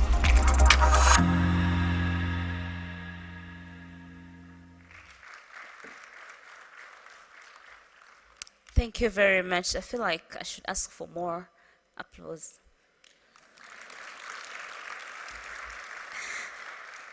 Oh, wow. And this is not to be unappreciative, really. It's just to recognize that the financial sector has done a lot for all the segments of populations in Rwanda, but also more needs to be done. And also, I am a woman, so I have to just keep asking for more. As the video just concluded, we thank all the partners that have contributed to this development of the set of guidelines. Most importantly, the financial service providers that we are together today. You have granted several interviews, validation sessions that have enabled us to bring about these recommendations. We also hope that we can continue to work together to make them a reality and to measure the impact they bring about in serving women. And of course, all our sessions at the National Bank of Rwanda are interactive. I'm opening the floor for comments and questions, but also noting that further capacity building and dissemination of these guidelines will happen. Without further ado, please let me welcome an opening comment from one of our key partners, Mr. Zano Mataruka, the resident representative of the IFC. You're welcome to make a comment as we also open the floor for others. Thank you, Ingrid. First of all, let me congratulate the governor for both the presentation of the monetary policy, which showed that the financial sector is both sound and stable, but also for the launch of these guidelines. As the International Finance Corporation, we are very proud to have been associated with the BNR on developing these guidelines. As reflected in the video, the financial sector has financial inclusion plays a very important aspect of economic development, as it aims to promote financial access and products for individuals and businesses, particularly those who have been excluded from the formal financial sector. And underserved population for financial services, such as women, youth, macro, small, and medium enterprises, face challenges to achieving financial independence, hence are limited in terms of their contribution to the country's overall economic development. And the women in particular in Rwanda constitute a very important market for financial services. Female labor force participation stands at 61%, which is above the global average of 47%. A case study which we did as IFC showed that women had about 42% enterprise in Rwanda, and yet they comprise 58% of enterprises in the formal sector, which accounts for 30% of the GDP. Significant strides have been made in the financial inclusion over the past decade, but women continue to remain disproportionately excluded from the financial sector, using fewer financial products and services. And therefore, as IFC, we are very glad for the launch of these guidelines, which we have worked with BNR. BNR's gender mainstreaming strategy, which stretches from 2022 to 2027, has been developed to ensure that gender equality is integrated into BNR's operations and policies. By adopting this strategy, BNR continues to create gender-inclusive policies, regulations that promote increased development and uptake of financial products and services for both women and male customers. To support the implementation of BNR strategy and other policies and regulations aimed at strengthening financial inclusion in the country, IFC has worked very closely with BNR to develop a set of guidelines to directly engage financial service providers and equip them with a practical toolkit to deepen women's financial inclusion. The guidelines provide solutions to address barriers to women's financial inclusion, both on the demand and supply side. These barriers include mobility constraints, limited access to collaterals, low levels of financial literacy, and lack of customized financial products in addressing women's needs. With that, Governor, congratulations. We look forward to continue working with the BNR. Thank you. Thank you very much for such a great recap of the guidelines as well. Could we have more questions and comments in the room? This is the time. Yes, we have one from, thank you. Thank you very much, and congratulations for the launch of these guidelines. Mine was more of a comment. As Women in Finance, we've been gathering and creating an organization as a foundation to try to discuss some of these issues. And I just wanted to come back to maybe 3 things as we think about these guidelines collectively. The first one is really to what extent, as a financial community, do we really, I would say, put emphasis on developing products that are relevant to women? Are we using women-labeled products as a marketing tool? And I think as we were discussing with the central bank around the guidelines, this is one thing that was quite striking in the industry, is that many of our institutions have women products, but if you look at the product, there's nothing women about it. It's just, you know, the picture and the name, but the product itself doesn't really have an incentive to attract women. The second thing is really for us to reflect about the fact that one of the issues that women face in access to finance is actually the fact that they cannot afford to have as many trips to the bank or to the MFI as men do, because they do additional work at home that takes time.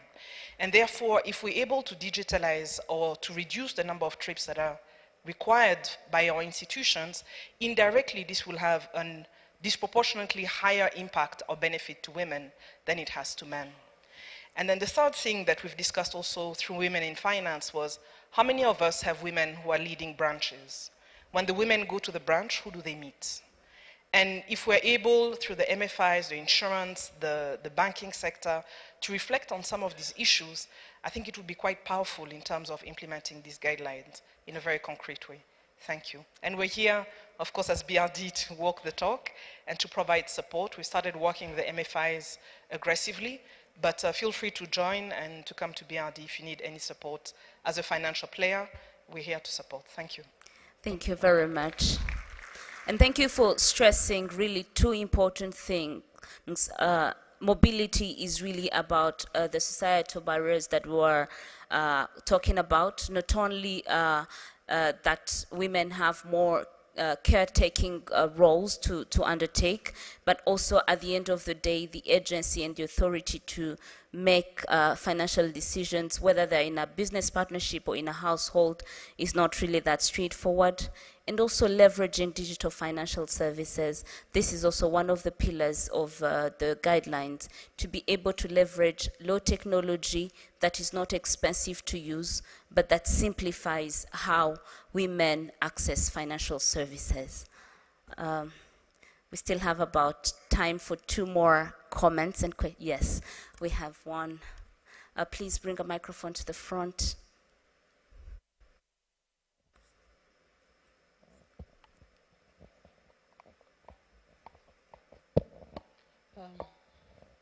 Murakoze nyakubahwa Governor kuba mwadutumiye. Nitwa Nirere Madeleine, ndi umuvunyi mukuru, Ombudsman. Kuri izi guidelines nifuza kugira icyo nzivugaho, cyane cyane about women inclusion. Ni byiza ko izi guidelines zigiweho, ariko ni ukureba uko bizashyirwa mu bikorwa, cyane cyane muri financial sector. Turacyabona complaint nyinshi, kuko tureba muri complaint twakira nk'urwego rw'umuvunyi cyangwa Office of the Ombudsman, tugerageza kureba disaggregated data from men, women, complaints ziba zaje.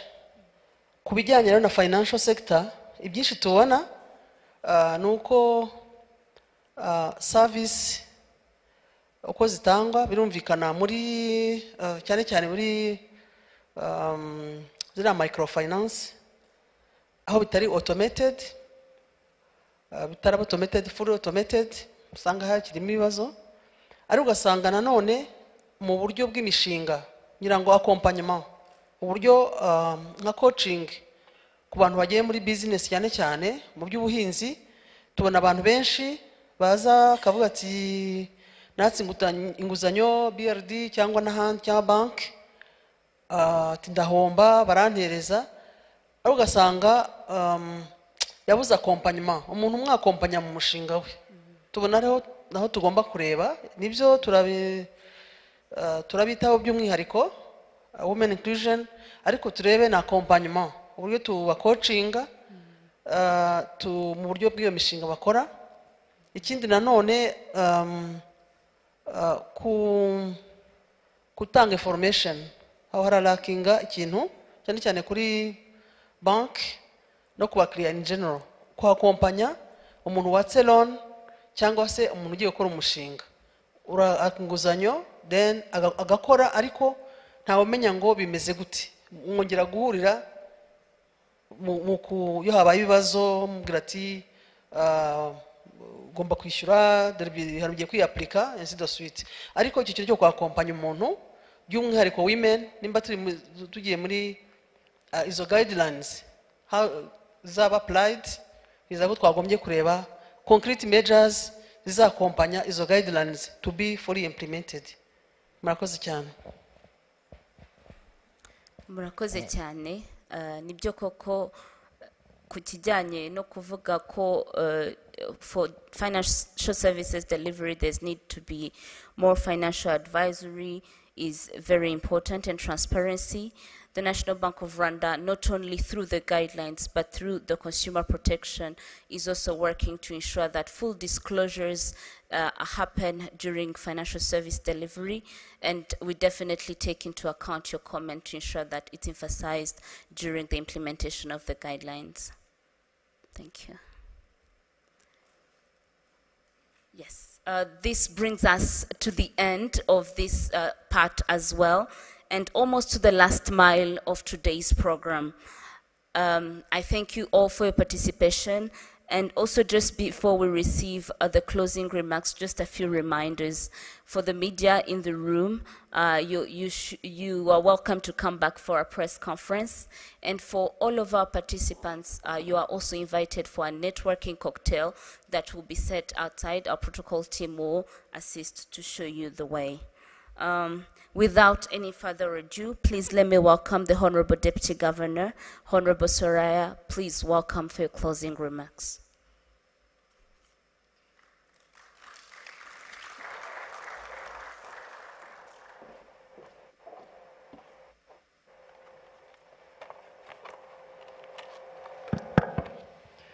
Thank you, Ingrid. Honorable Minister, Honorable Governor, Honorable Senators and Members of Parliament, BNR board members, government senior officials, chief executive officers and managing directors of Rwanda's financial institutions, distinguished partners of the National Bank of Rwanda, distinguished ladies and gentlemen, all protocols observed, good morning again.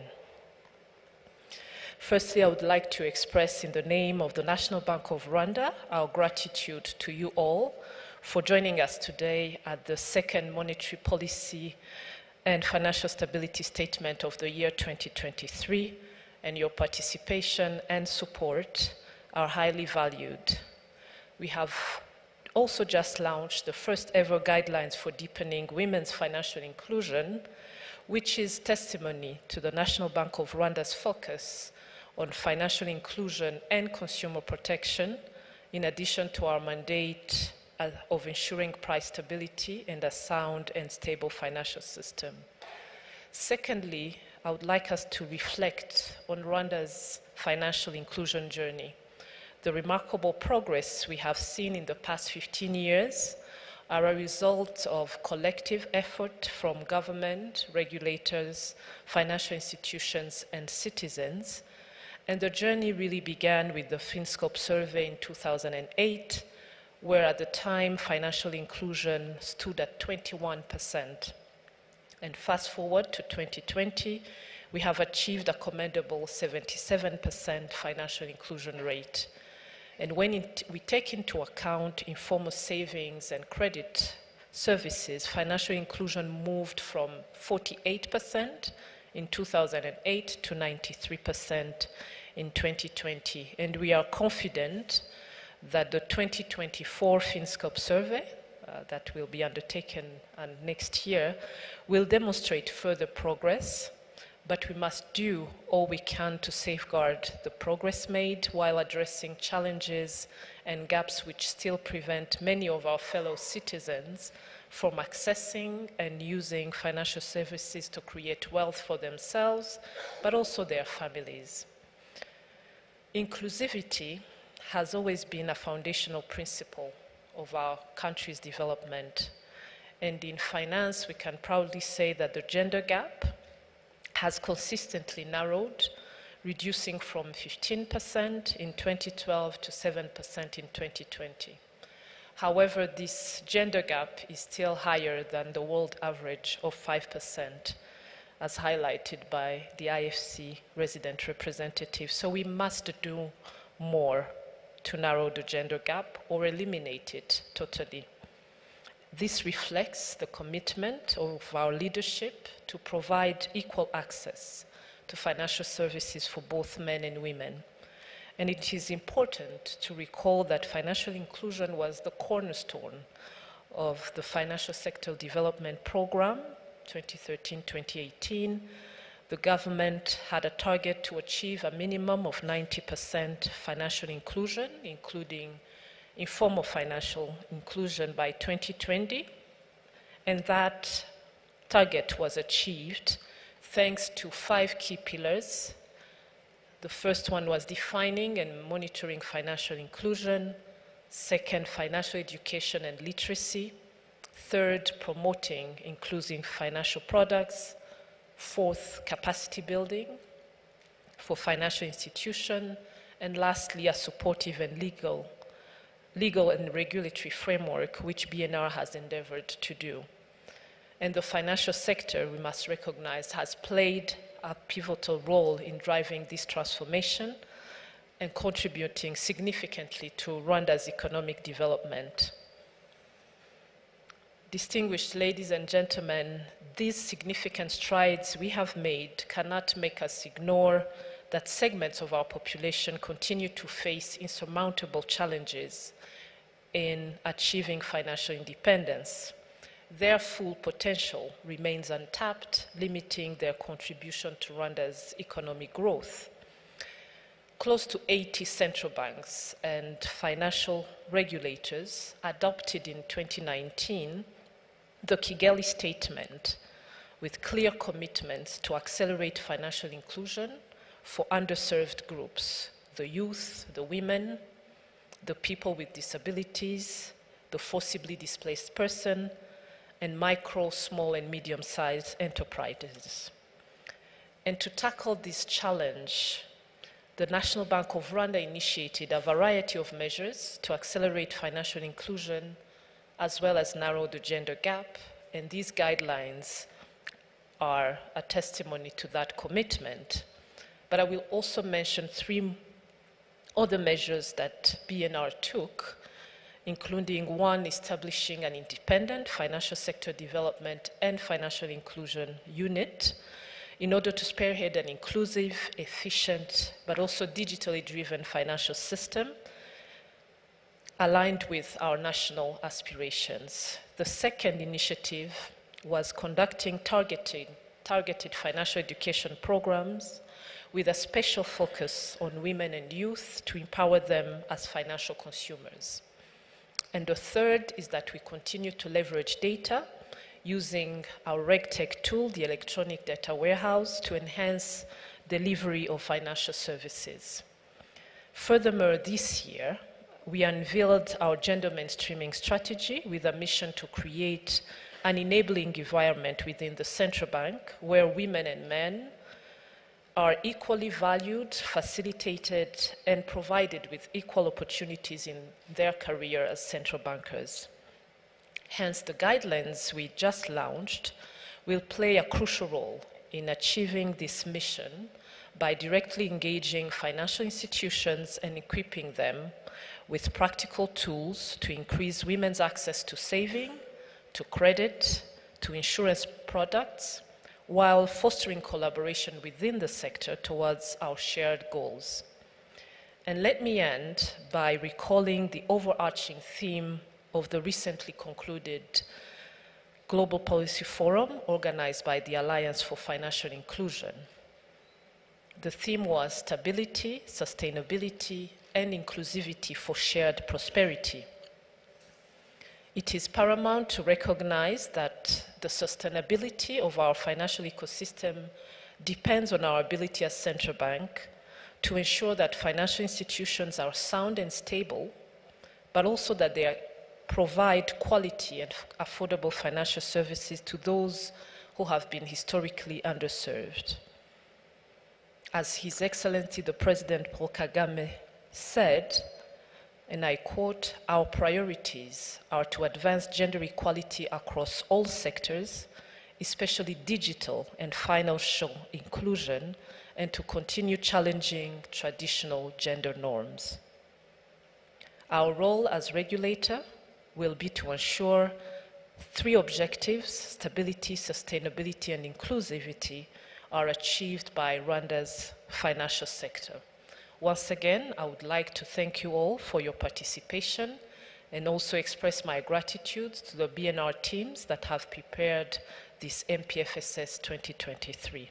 I thank you all for your kind attention.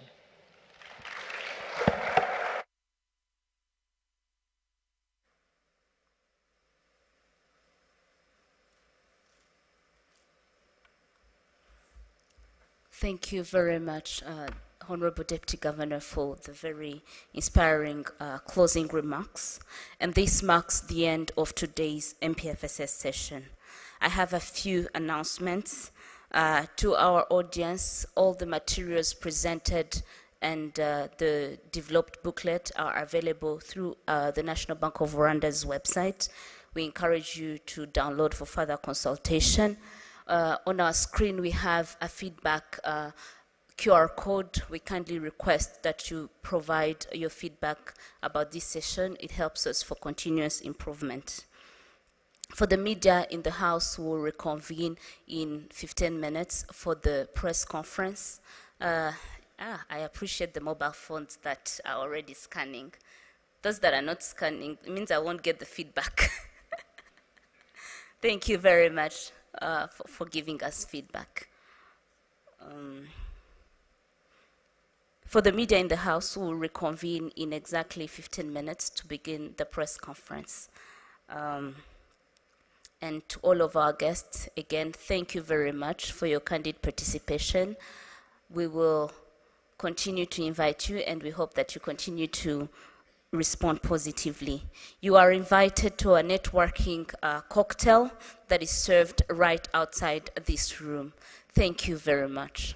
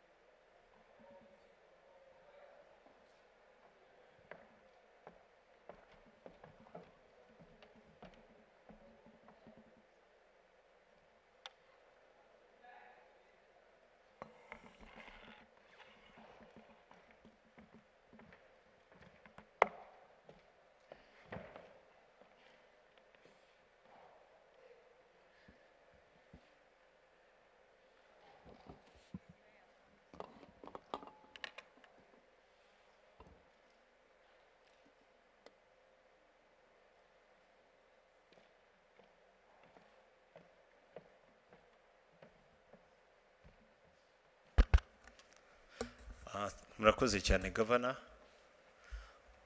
Uyu mwanya turi kumwe n'itangazamakuru, our friends from the media. After the presentation of the Honorable Governor, we're going to take some questions. Shall kubaza mu Cyongereza no mu Kinyarwanda, and we'll start with Alice from New Times. Or David. Muvuge ikinyamakuru n'amazina yanyu.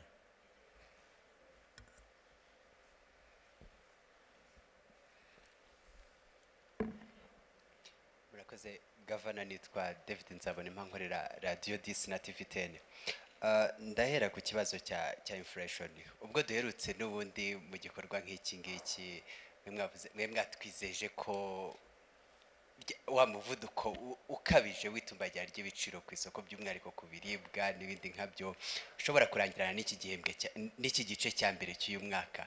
Kugeza ubu ngubu mushingiye kuko imibare ihagaze uyu munsi n'ikigo cy'igihugu kibarurisha imibare hari iyo giherutse kugaragaza, ese mushingiye kuko bihagaze uyu munsi muracyahagaze kuri iryo jambo nyakubahwa Governor?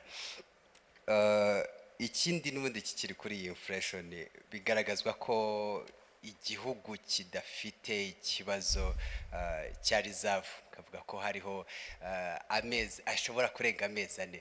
Ese kuki iyo reserve idakoreshwa mu guhangana na inflation iva hanze kugira ngo ndahasigare abantu bareba ikibazo cyaba kiri imbere mu gihugu, cyane ko niyo hanze nayo iyo muvuze kuri inflation ntihaburamo intambara y'Uburusiya, ntihabura ibindi byose biva hanze. Kuki iyo reserve idakoreshwa? Ikindi kimwe cyanagaragajwe ni uguhenda kw'inguzanyo mu bigo by'imari, mu bigo iciriritse. Nta ruhare kiriya cyemezo muherutse gufata cyo kongera urwunguko rwa Central Bank kuri 7.5%, nta ruhare bibifitemo? Murakoze. Murakoze David. Ndagira ngo turase ku ntego ikibazo kimwe kugira ngo twese tuze kubona umwanya wo kubaza. Yes sir.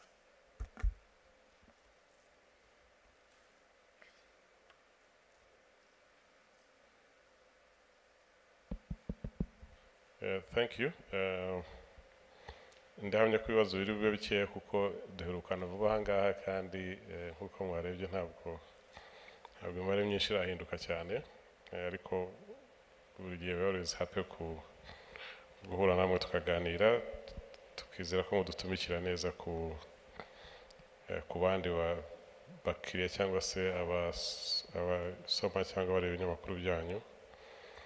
So ku kibazo David warubajije, ngira ngo no muri presentation akivuzeho cya inflation, nubwo mu kwa 8 yashana yongewe gato ugereranyije no kwa 7, ariko ntabwo byadutunguye ko mu kwa 8 ubundi irebye icyateye kuriya kuzamuka mu kwa 8 ni ibiribwa. So mu kwa 6 no kwa 7 hari akirimo umusaruro wa saison B. Mu kwa 8 utangiye gushiramwo saison C itarazamo neza, batangiye gutegura guhinga saison ya A.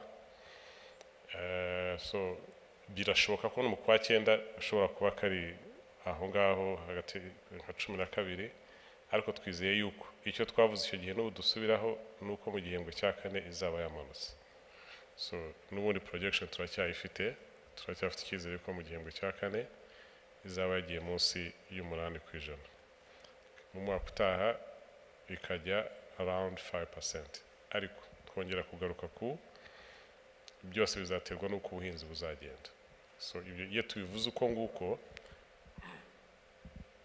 utwizeye yuko imvura yatangiye kuza, gahunda zo gutangira igihembwe cy'ihinga, twizeye yuko bizagenda neza. So biramutse bigenze nabi, imibare twatanze ishobora kutagenda uko twayitanze. So ngira ngo no muri presentation yabonye twagaragaje uko tubibona uko bizagenda, ariko dushyiramo imbogamizi zishobora gutuma bitagenda uko tubibona. So naho rero ikibazo gikomeye, haramutse habaye ikibazo, ariko sofa abashinzwe iteganyagihe batwereka ko imvura y'iki gihe izaba isanzwe, in fact hamwe ikaba hejuru gato y'ibisanzwe, kandi kazagwa kugera mu gice cya mbere cy'ukwezi kwa 12 bikomeje uko nguko twakwizera ko tuzagira ubuhinzi buzima. So nuko bimeze, navuye ko icyizere turacyagifite, imibare turacyayikomeye nk'uko twari twayitanze.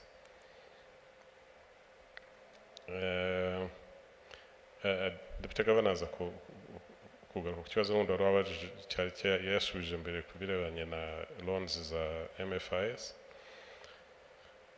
Kuri reserves,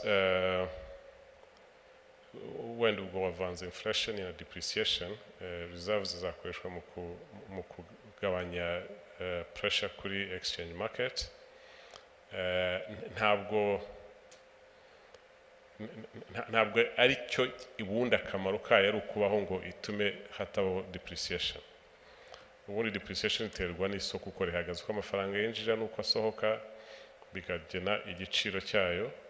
Ubundi reserves ziriho habaye ibintu bidasanzwe, habaye ikibazo kidasanzwe gituma amadevize, twaberetse ko exports zazamutse hejuru ya 10%, ariko nko muri covid, cya gihe cya covid hari habaye ibihe bidasanzwe. Icyo gihe twavuye ku madolari twagurishaga miliyoni 5 enye, in fact icyo gihe ku cyumweru twazamura tugera kuri miliyoni 15 ku cyumweru. Icyo gihe hari habaye ibihe bidasanzwe, byabaye ngombwa yuko tujya muri reserves tugakuramo tugafasha isoko. Nubwo twazamuye ariko bitari cyane, mu kwezi kwa 7 no kwa 8 twazamuye twageze ku miliyoni 10. So ntabwo rero ubundi reserves ziriho gutuma hatabaho depreciation, iriho kurwanya ikintu kidasanzwe cyabaye. Ibi ngibi ni igihe giterwa nuko ibitumizwa hanze ari byinshi cyane, nkuko twavuze tubona yuko uko umwaka ugenda ushira dufite icyizere ko mu mwaka utaha exchange rate market izongera igastabilizing.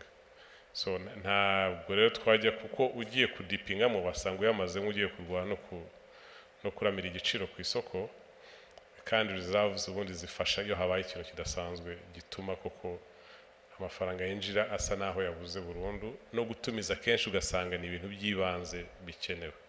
Ubu rero ibiriho ni ikinyarwanda sinzi ukuntu nabyita, ni nka kwa kundi uba ufite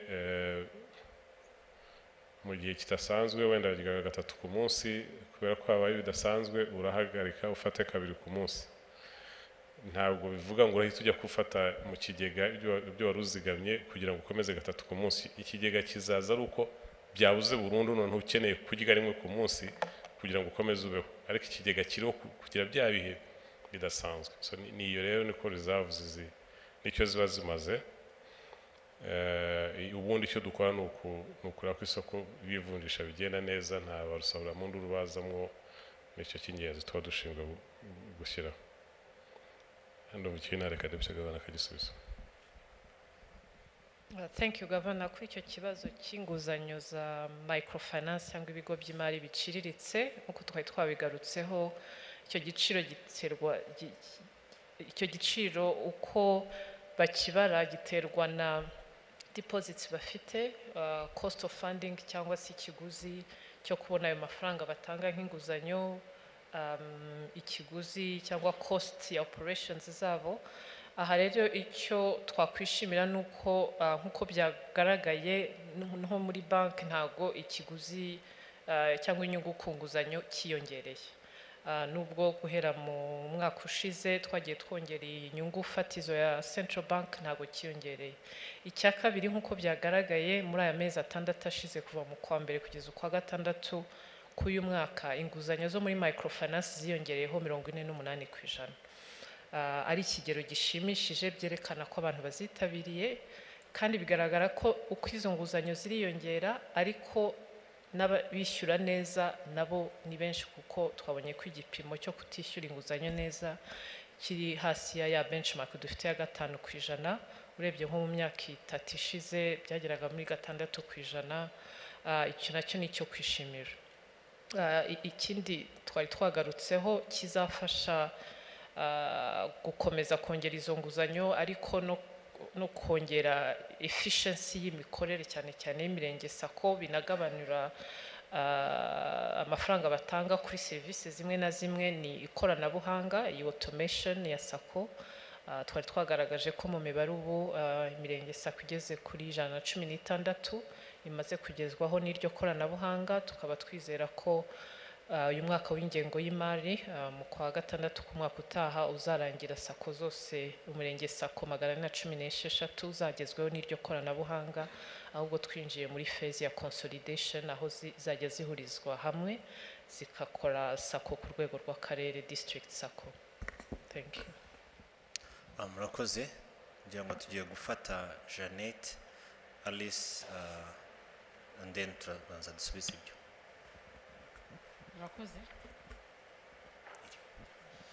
Murakoze, nitwa Uwabye Jeannette, ndi umunyamakuru wa televiziyo Rwanda na radio Rwanda. Nifuzaga gusobanuza ku bijyanye n'iyi mirongo ngenderwaho igamije kongera umubare w'abagore bakorana n'ibigo by'imari. Nifuzaga ko mwabitubwira muri makeya mu rurimi rw'ikinyarwanda, ariko munatubwira haracyari icyuho hagati y'abagore n'abagabo mu gukorana n'ibigo by'imari ndetse no kubona inguzanyo. Byaba biterwa n'iki n'ingamba za Banki Nkuru y'Igihugu kugira ngo icyo kibazo gikemuke, icyo cyuho tubone kigabanuka? Murakoze. Murakoze Jeannette.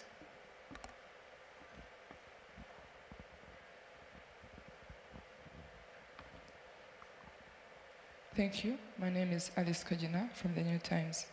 I have one question with 3 sub-questions. It's about the insurance sector. You've said that the insurance sector has made profit for the first time in 6 years. What do the figures say about this profit? And the next question, what steps did the sector take to reach to this point? And does this mean that you expect more people to be players in this sector? Thank you. Thank you, Alice. The last question is that with this profit, do you expect more players in this sector since it has been shunned by many for some years now?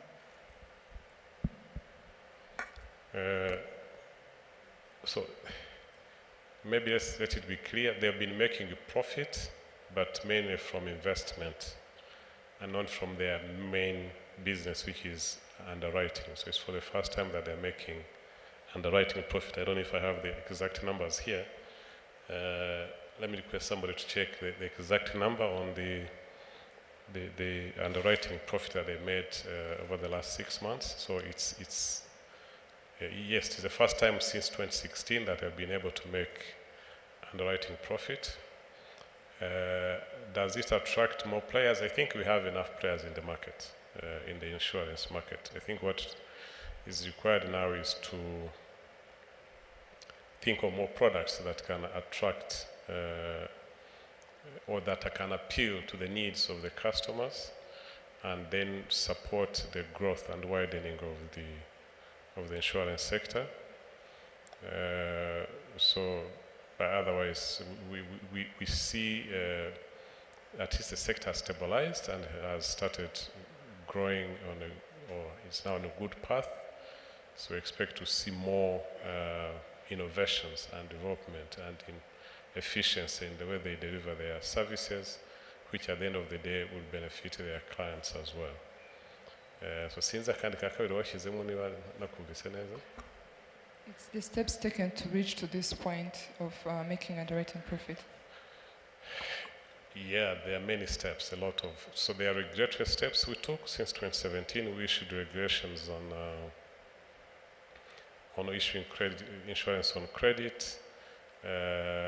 We tried to put order within the association to stop the price wars they had that time. There was really price undercutting. And if you remember 2018, when they increased their premiums for vehicles, they set a minimum that you can't go below. So that sort of prohibited the undercutting that people were doing to attract market. Then, of course, there's improvement in terms of the working with the garages. So they've reduced the leakages that was there in terms of frauds around motor vehicle repairs. And of recent, they did another review of their pricing So as you heard, they increased their third-party premiums, but reduced on comprehensive insurance. At least they are doing more realistic pricing of their risks than it was before. So there's a lot from the insurance side itself, but also we have to accompany them with regulatory requirements that limited the abuse that we had before that was destroying the industry. Deputy Governor Nyangwa, Jeanette yari yabajije.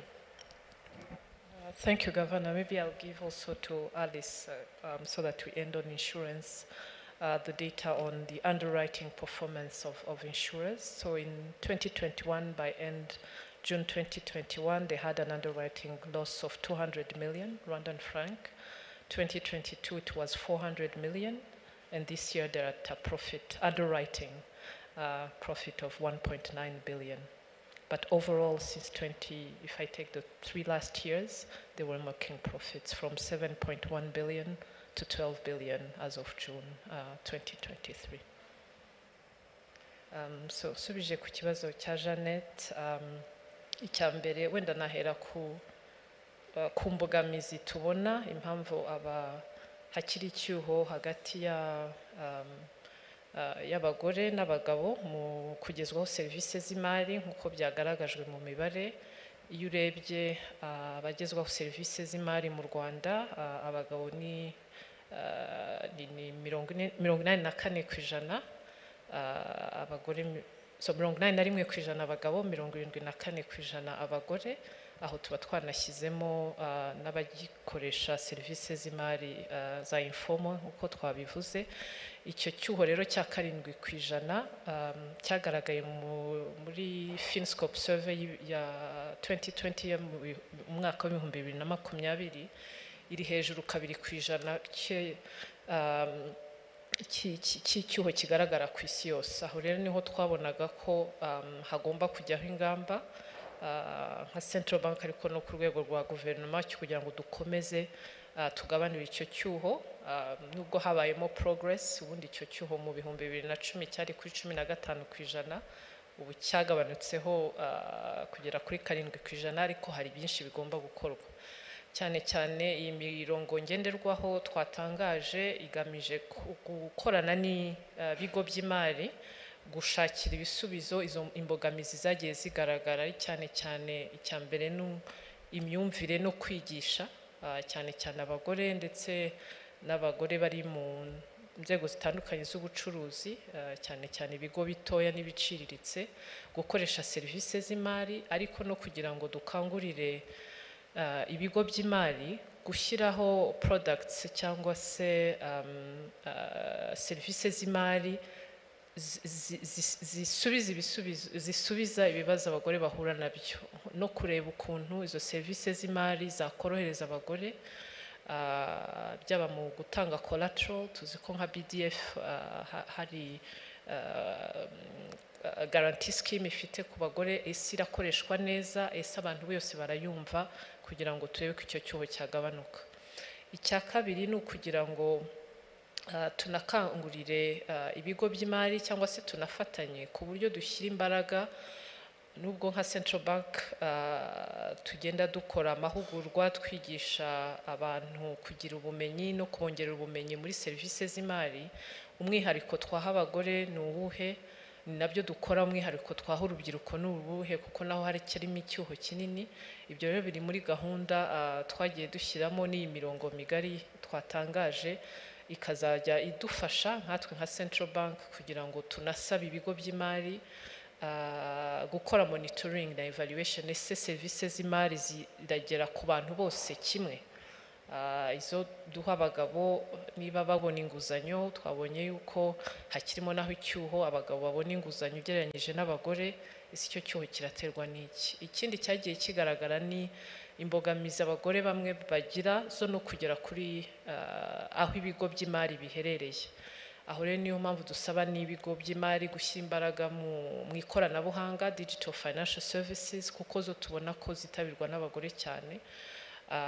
Ibyo rero nabyo nibyo bizadufasha kugira ngo dushyireho iyo framework yo gukomeza kureba uko icyo cyuho kirimo kugabanuka, ariko n'ibigo by'imari nabyo bishyiremo imbaraga byaba mu kwigisha abagore no kureba imibare y'izo nguzanyo.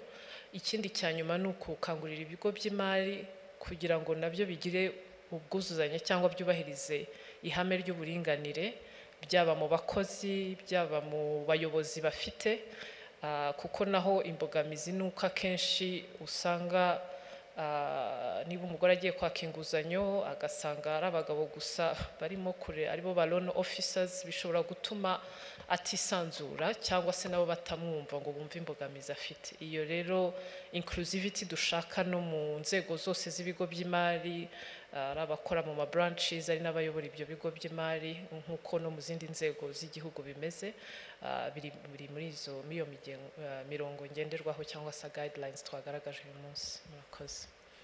Murakoze. Mubinyemereye Gavana, twafata ibibazo bibiri bya nyuma. Yes, Adam and Sabiti.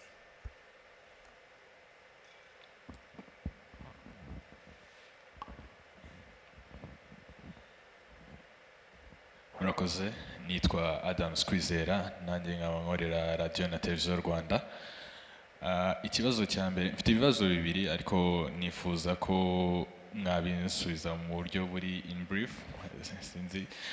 Icya mbere, mwagaragaje igipimo cya 7.7 kuri Rwanda's economy performance. Nagira ngo mutugaragarize key contributors kuri iyo 7.7 ndetse munadusobanurire muri make kuri iyo performance ya economy. Hanyuma ikibazo cya kabiri, tuza hano ubushize mu kwezi kwa gatatu, igipimo cyangwa se currency depreciation yari iri kuri 6.5%. Ubu ngubu twagaragarijwe ko iri hejuru y'8% ndetse ibishobora no kurenga kurushaho mu bihe biri imbere.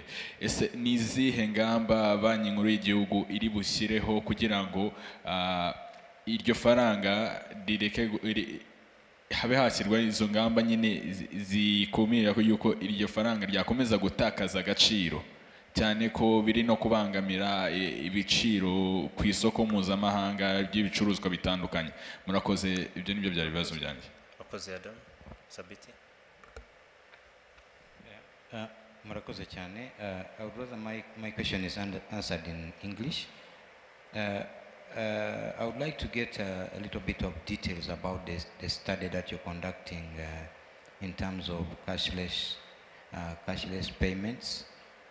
You said the study is yet to be published. What will the study be showing, and what is it going to address? And also, if you can clarify in English the response you gave to Letitia about the cost of transaction on cashless payments. Yeah, Thank you, Sabiti.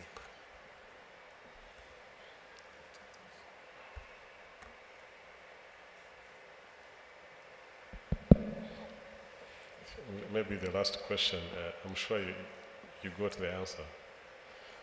Wouldn't you put it in English? You want a recorded voice explaining that? Or maybe starting with that. So, Adams, you want your question to be answered in Kinyarwanda or in English? Nashaka Kinyarwanda. Okay, nashaka kuguhatira ubwo nakundi. So the cost of digital financial services, I think what the question was that they're high, and I was one, high can be relative. And I think what I emphasized was there's always push and expectation that all these services will be free of charge. I think the move that we had during the COVID time, when all fees were removed, people would have wished that it remains like that.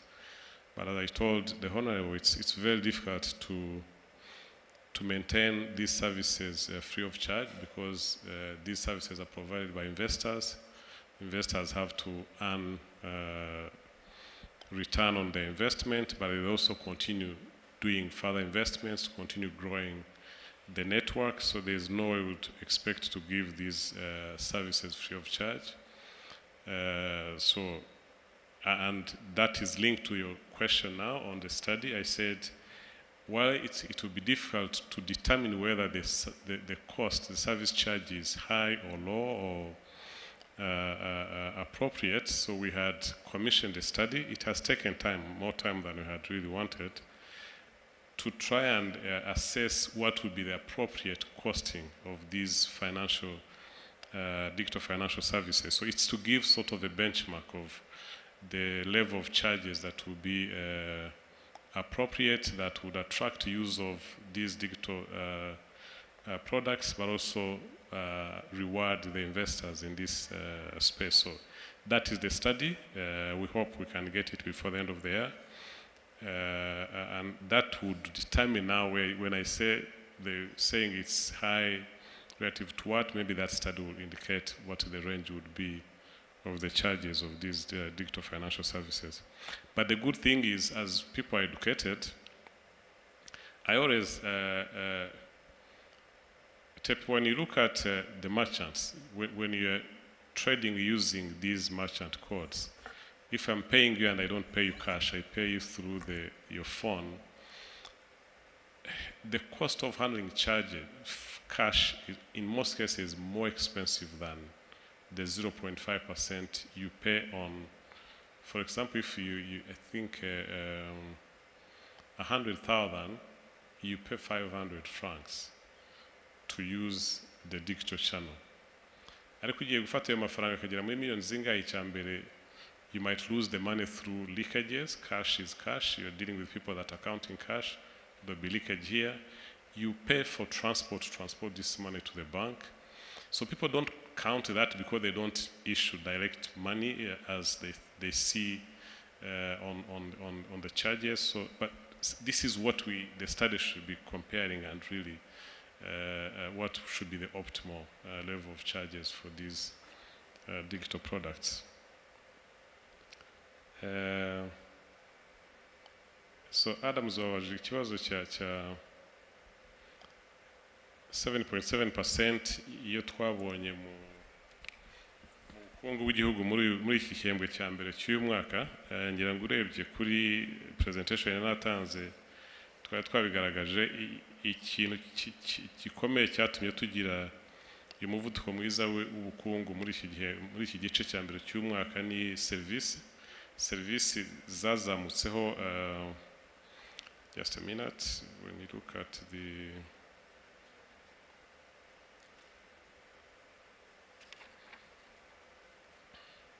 yes, service zazamutse 11.3%. Ubwo service harimo cyane cyane tourism sector, ari ubukerarugendo, amaresitora, iki byazamutse 13.3%. Aho ni kuri iby'ingendo, transport. Amaresitora azamuka 23%. Hanyuma ubucuruzi bwo guhahirana bisanzwe, icyo twita trade services, byazamutseho 11.3%. So service yagize uruhare runini mu kuzamura ubu bukungu. Ikindi kubera yuko service ari cyo gice kinini cya ekonomi yacu, nyango 48% ya ekonomi yacu igizwe na service. Iyo yazamutse cyane rero igira uruhare runini mu kuzamuka k'ubukungu bwose muri rusange. Ariko na industry ubwo mu kinyarwanda industry twabyita ngo kuko birenze inganda gusa. Industry harimo inganda, harimo ubwubatsi, harimo ubucukuzi bw'amabuye y'agaciro. So nabyo byazamutse kugera gishimishije cya 7.5% muri uyu mwaka, muri iki gice cya mbere cy'uyu mwaka. So cyane cyane bigendanye nanone ibigendanye n'inganda byazamutse 11.5%. N'ibyo bice byatumye tugira ubukungu buzamutseho 7.7%, kuko ubuhinzi bwo byaranze kubera ibihe bibi twagize by'imvura zagiye zihagarara imburagihe, bigatuma ubuhinzi butagenda neza. So byo yazamutseho 0.3% byonyine. So ngira ngo nicyo navuga ku by'ubukungu. Hanyuma ku bya depreciation cyangwa se gutakaza agaciro kw'ifaranga, twavuze impamvu zibitera. Iyo urebye ibintu tumiza amahanga byazamutseho 18, hejuru ya 18%. Ibyo twohereza bizamukaho 11% n'ibice birengaho gato. ibi rero bituma kubera ibyo dukora amahanga n'ubusanzwe ni byinshi kurusha ibyo twohereza iyo habaye kuzamuka kunini none birutaho bizamura icyuho kizamuka 23%.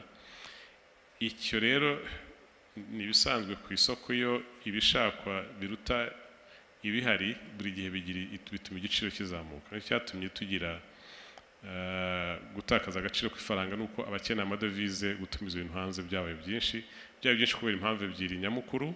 Kimwe ni ukubera kuzamuka kw'ibiciro ku rwego mpuzamahanga, iriya inflation yabaye ku rwego mpuzamahanga. So niyo watumiza tuvuge litiro za essence 10,000 uko zari zimeze mu mwaka ushize, uko zaguraga n'ubu ngubu uko zigura byarazamutse kubera ubwo n'imbere kubera nyine ibiciro byazamutse. Ariko noneho n'ubwinshi bw'ibitumizwa nabwo bwarazamutse kubera ko ubukungu bwateye imbere cyane muri iki gihe gishize, mu mwaka ushize no mu gihembwe cya mbere. Nawe byatumye ibikenerwa mu nganda, twavuze inganda zazamutse, ibikenerwa mu ishoramari byarazamutse, bituma n'ibiribwa kubera ko ubuhinzi bwacu butagenze neza hawe gutumiza ibiribwa hanze byinshi kurusha ibyo twari dusanzwe dutumiza. Ibyo byose byagize uruhare mu kongera amafaranga akenewe gutumiza ibintu hanze, bituma ayo dukura hanze adahabasha guhaza, bituma igiciro kizamuka. So ibi rero iyo urebye ukuntu imibare igenda ubona kuzamuka kwa imports iyo ufashe mu gihembwe cya mbere cyangwa mu mwaka bitangiye kugenda bimanuka, biduha icyizere yuko izi pressure mu mwaka utaha zizaba uko ubukungu burushaho kugenda neza no kongera ibyo twohereza amahanga no kongera cyane cyane ubukerarugendo. Nawe twaberetse yuko twabonye amadovize ahagije mu bukerarugendo, abanyarwanda bari hanze bohereza amafaranga hano. So dufite icyizere yuko mu mwaka utaha dushobora kubona iyi depreciation igenda imanuka. So nibo bwa mbere mu myaka hafi 20 tugize depreciation irenga 10%. So wabazagaho bigeze ubu bimaze kurenga 12%. So urumva ni pressure idasanzwe, ariko dufite icyizere yuko mu mwaka utaha dushobora kubona bigenda bimanuka bitewe n'uko ibyo dutumiza hanze tubona imibare igaragaza ko bitangiye kugenda bimanuka, kandi amafaranga dukura mu bukerarugendo no muri izindi nzira iyo akomeza kwiyongera. So twizera yuko bizagenda bimanuka. Thank you. Murakoze cyane, and that brings us to the end of our press conference today. I want to thank our media partners, and want to thank the Governor, the Deputy Governor, and the Chief Economist of the National Bank of Rwanda. Mugire umunsi mwiza.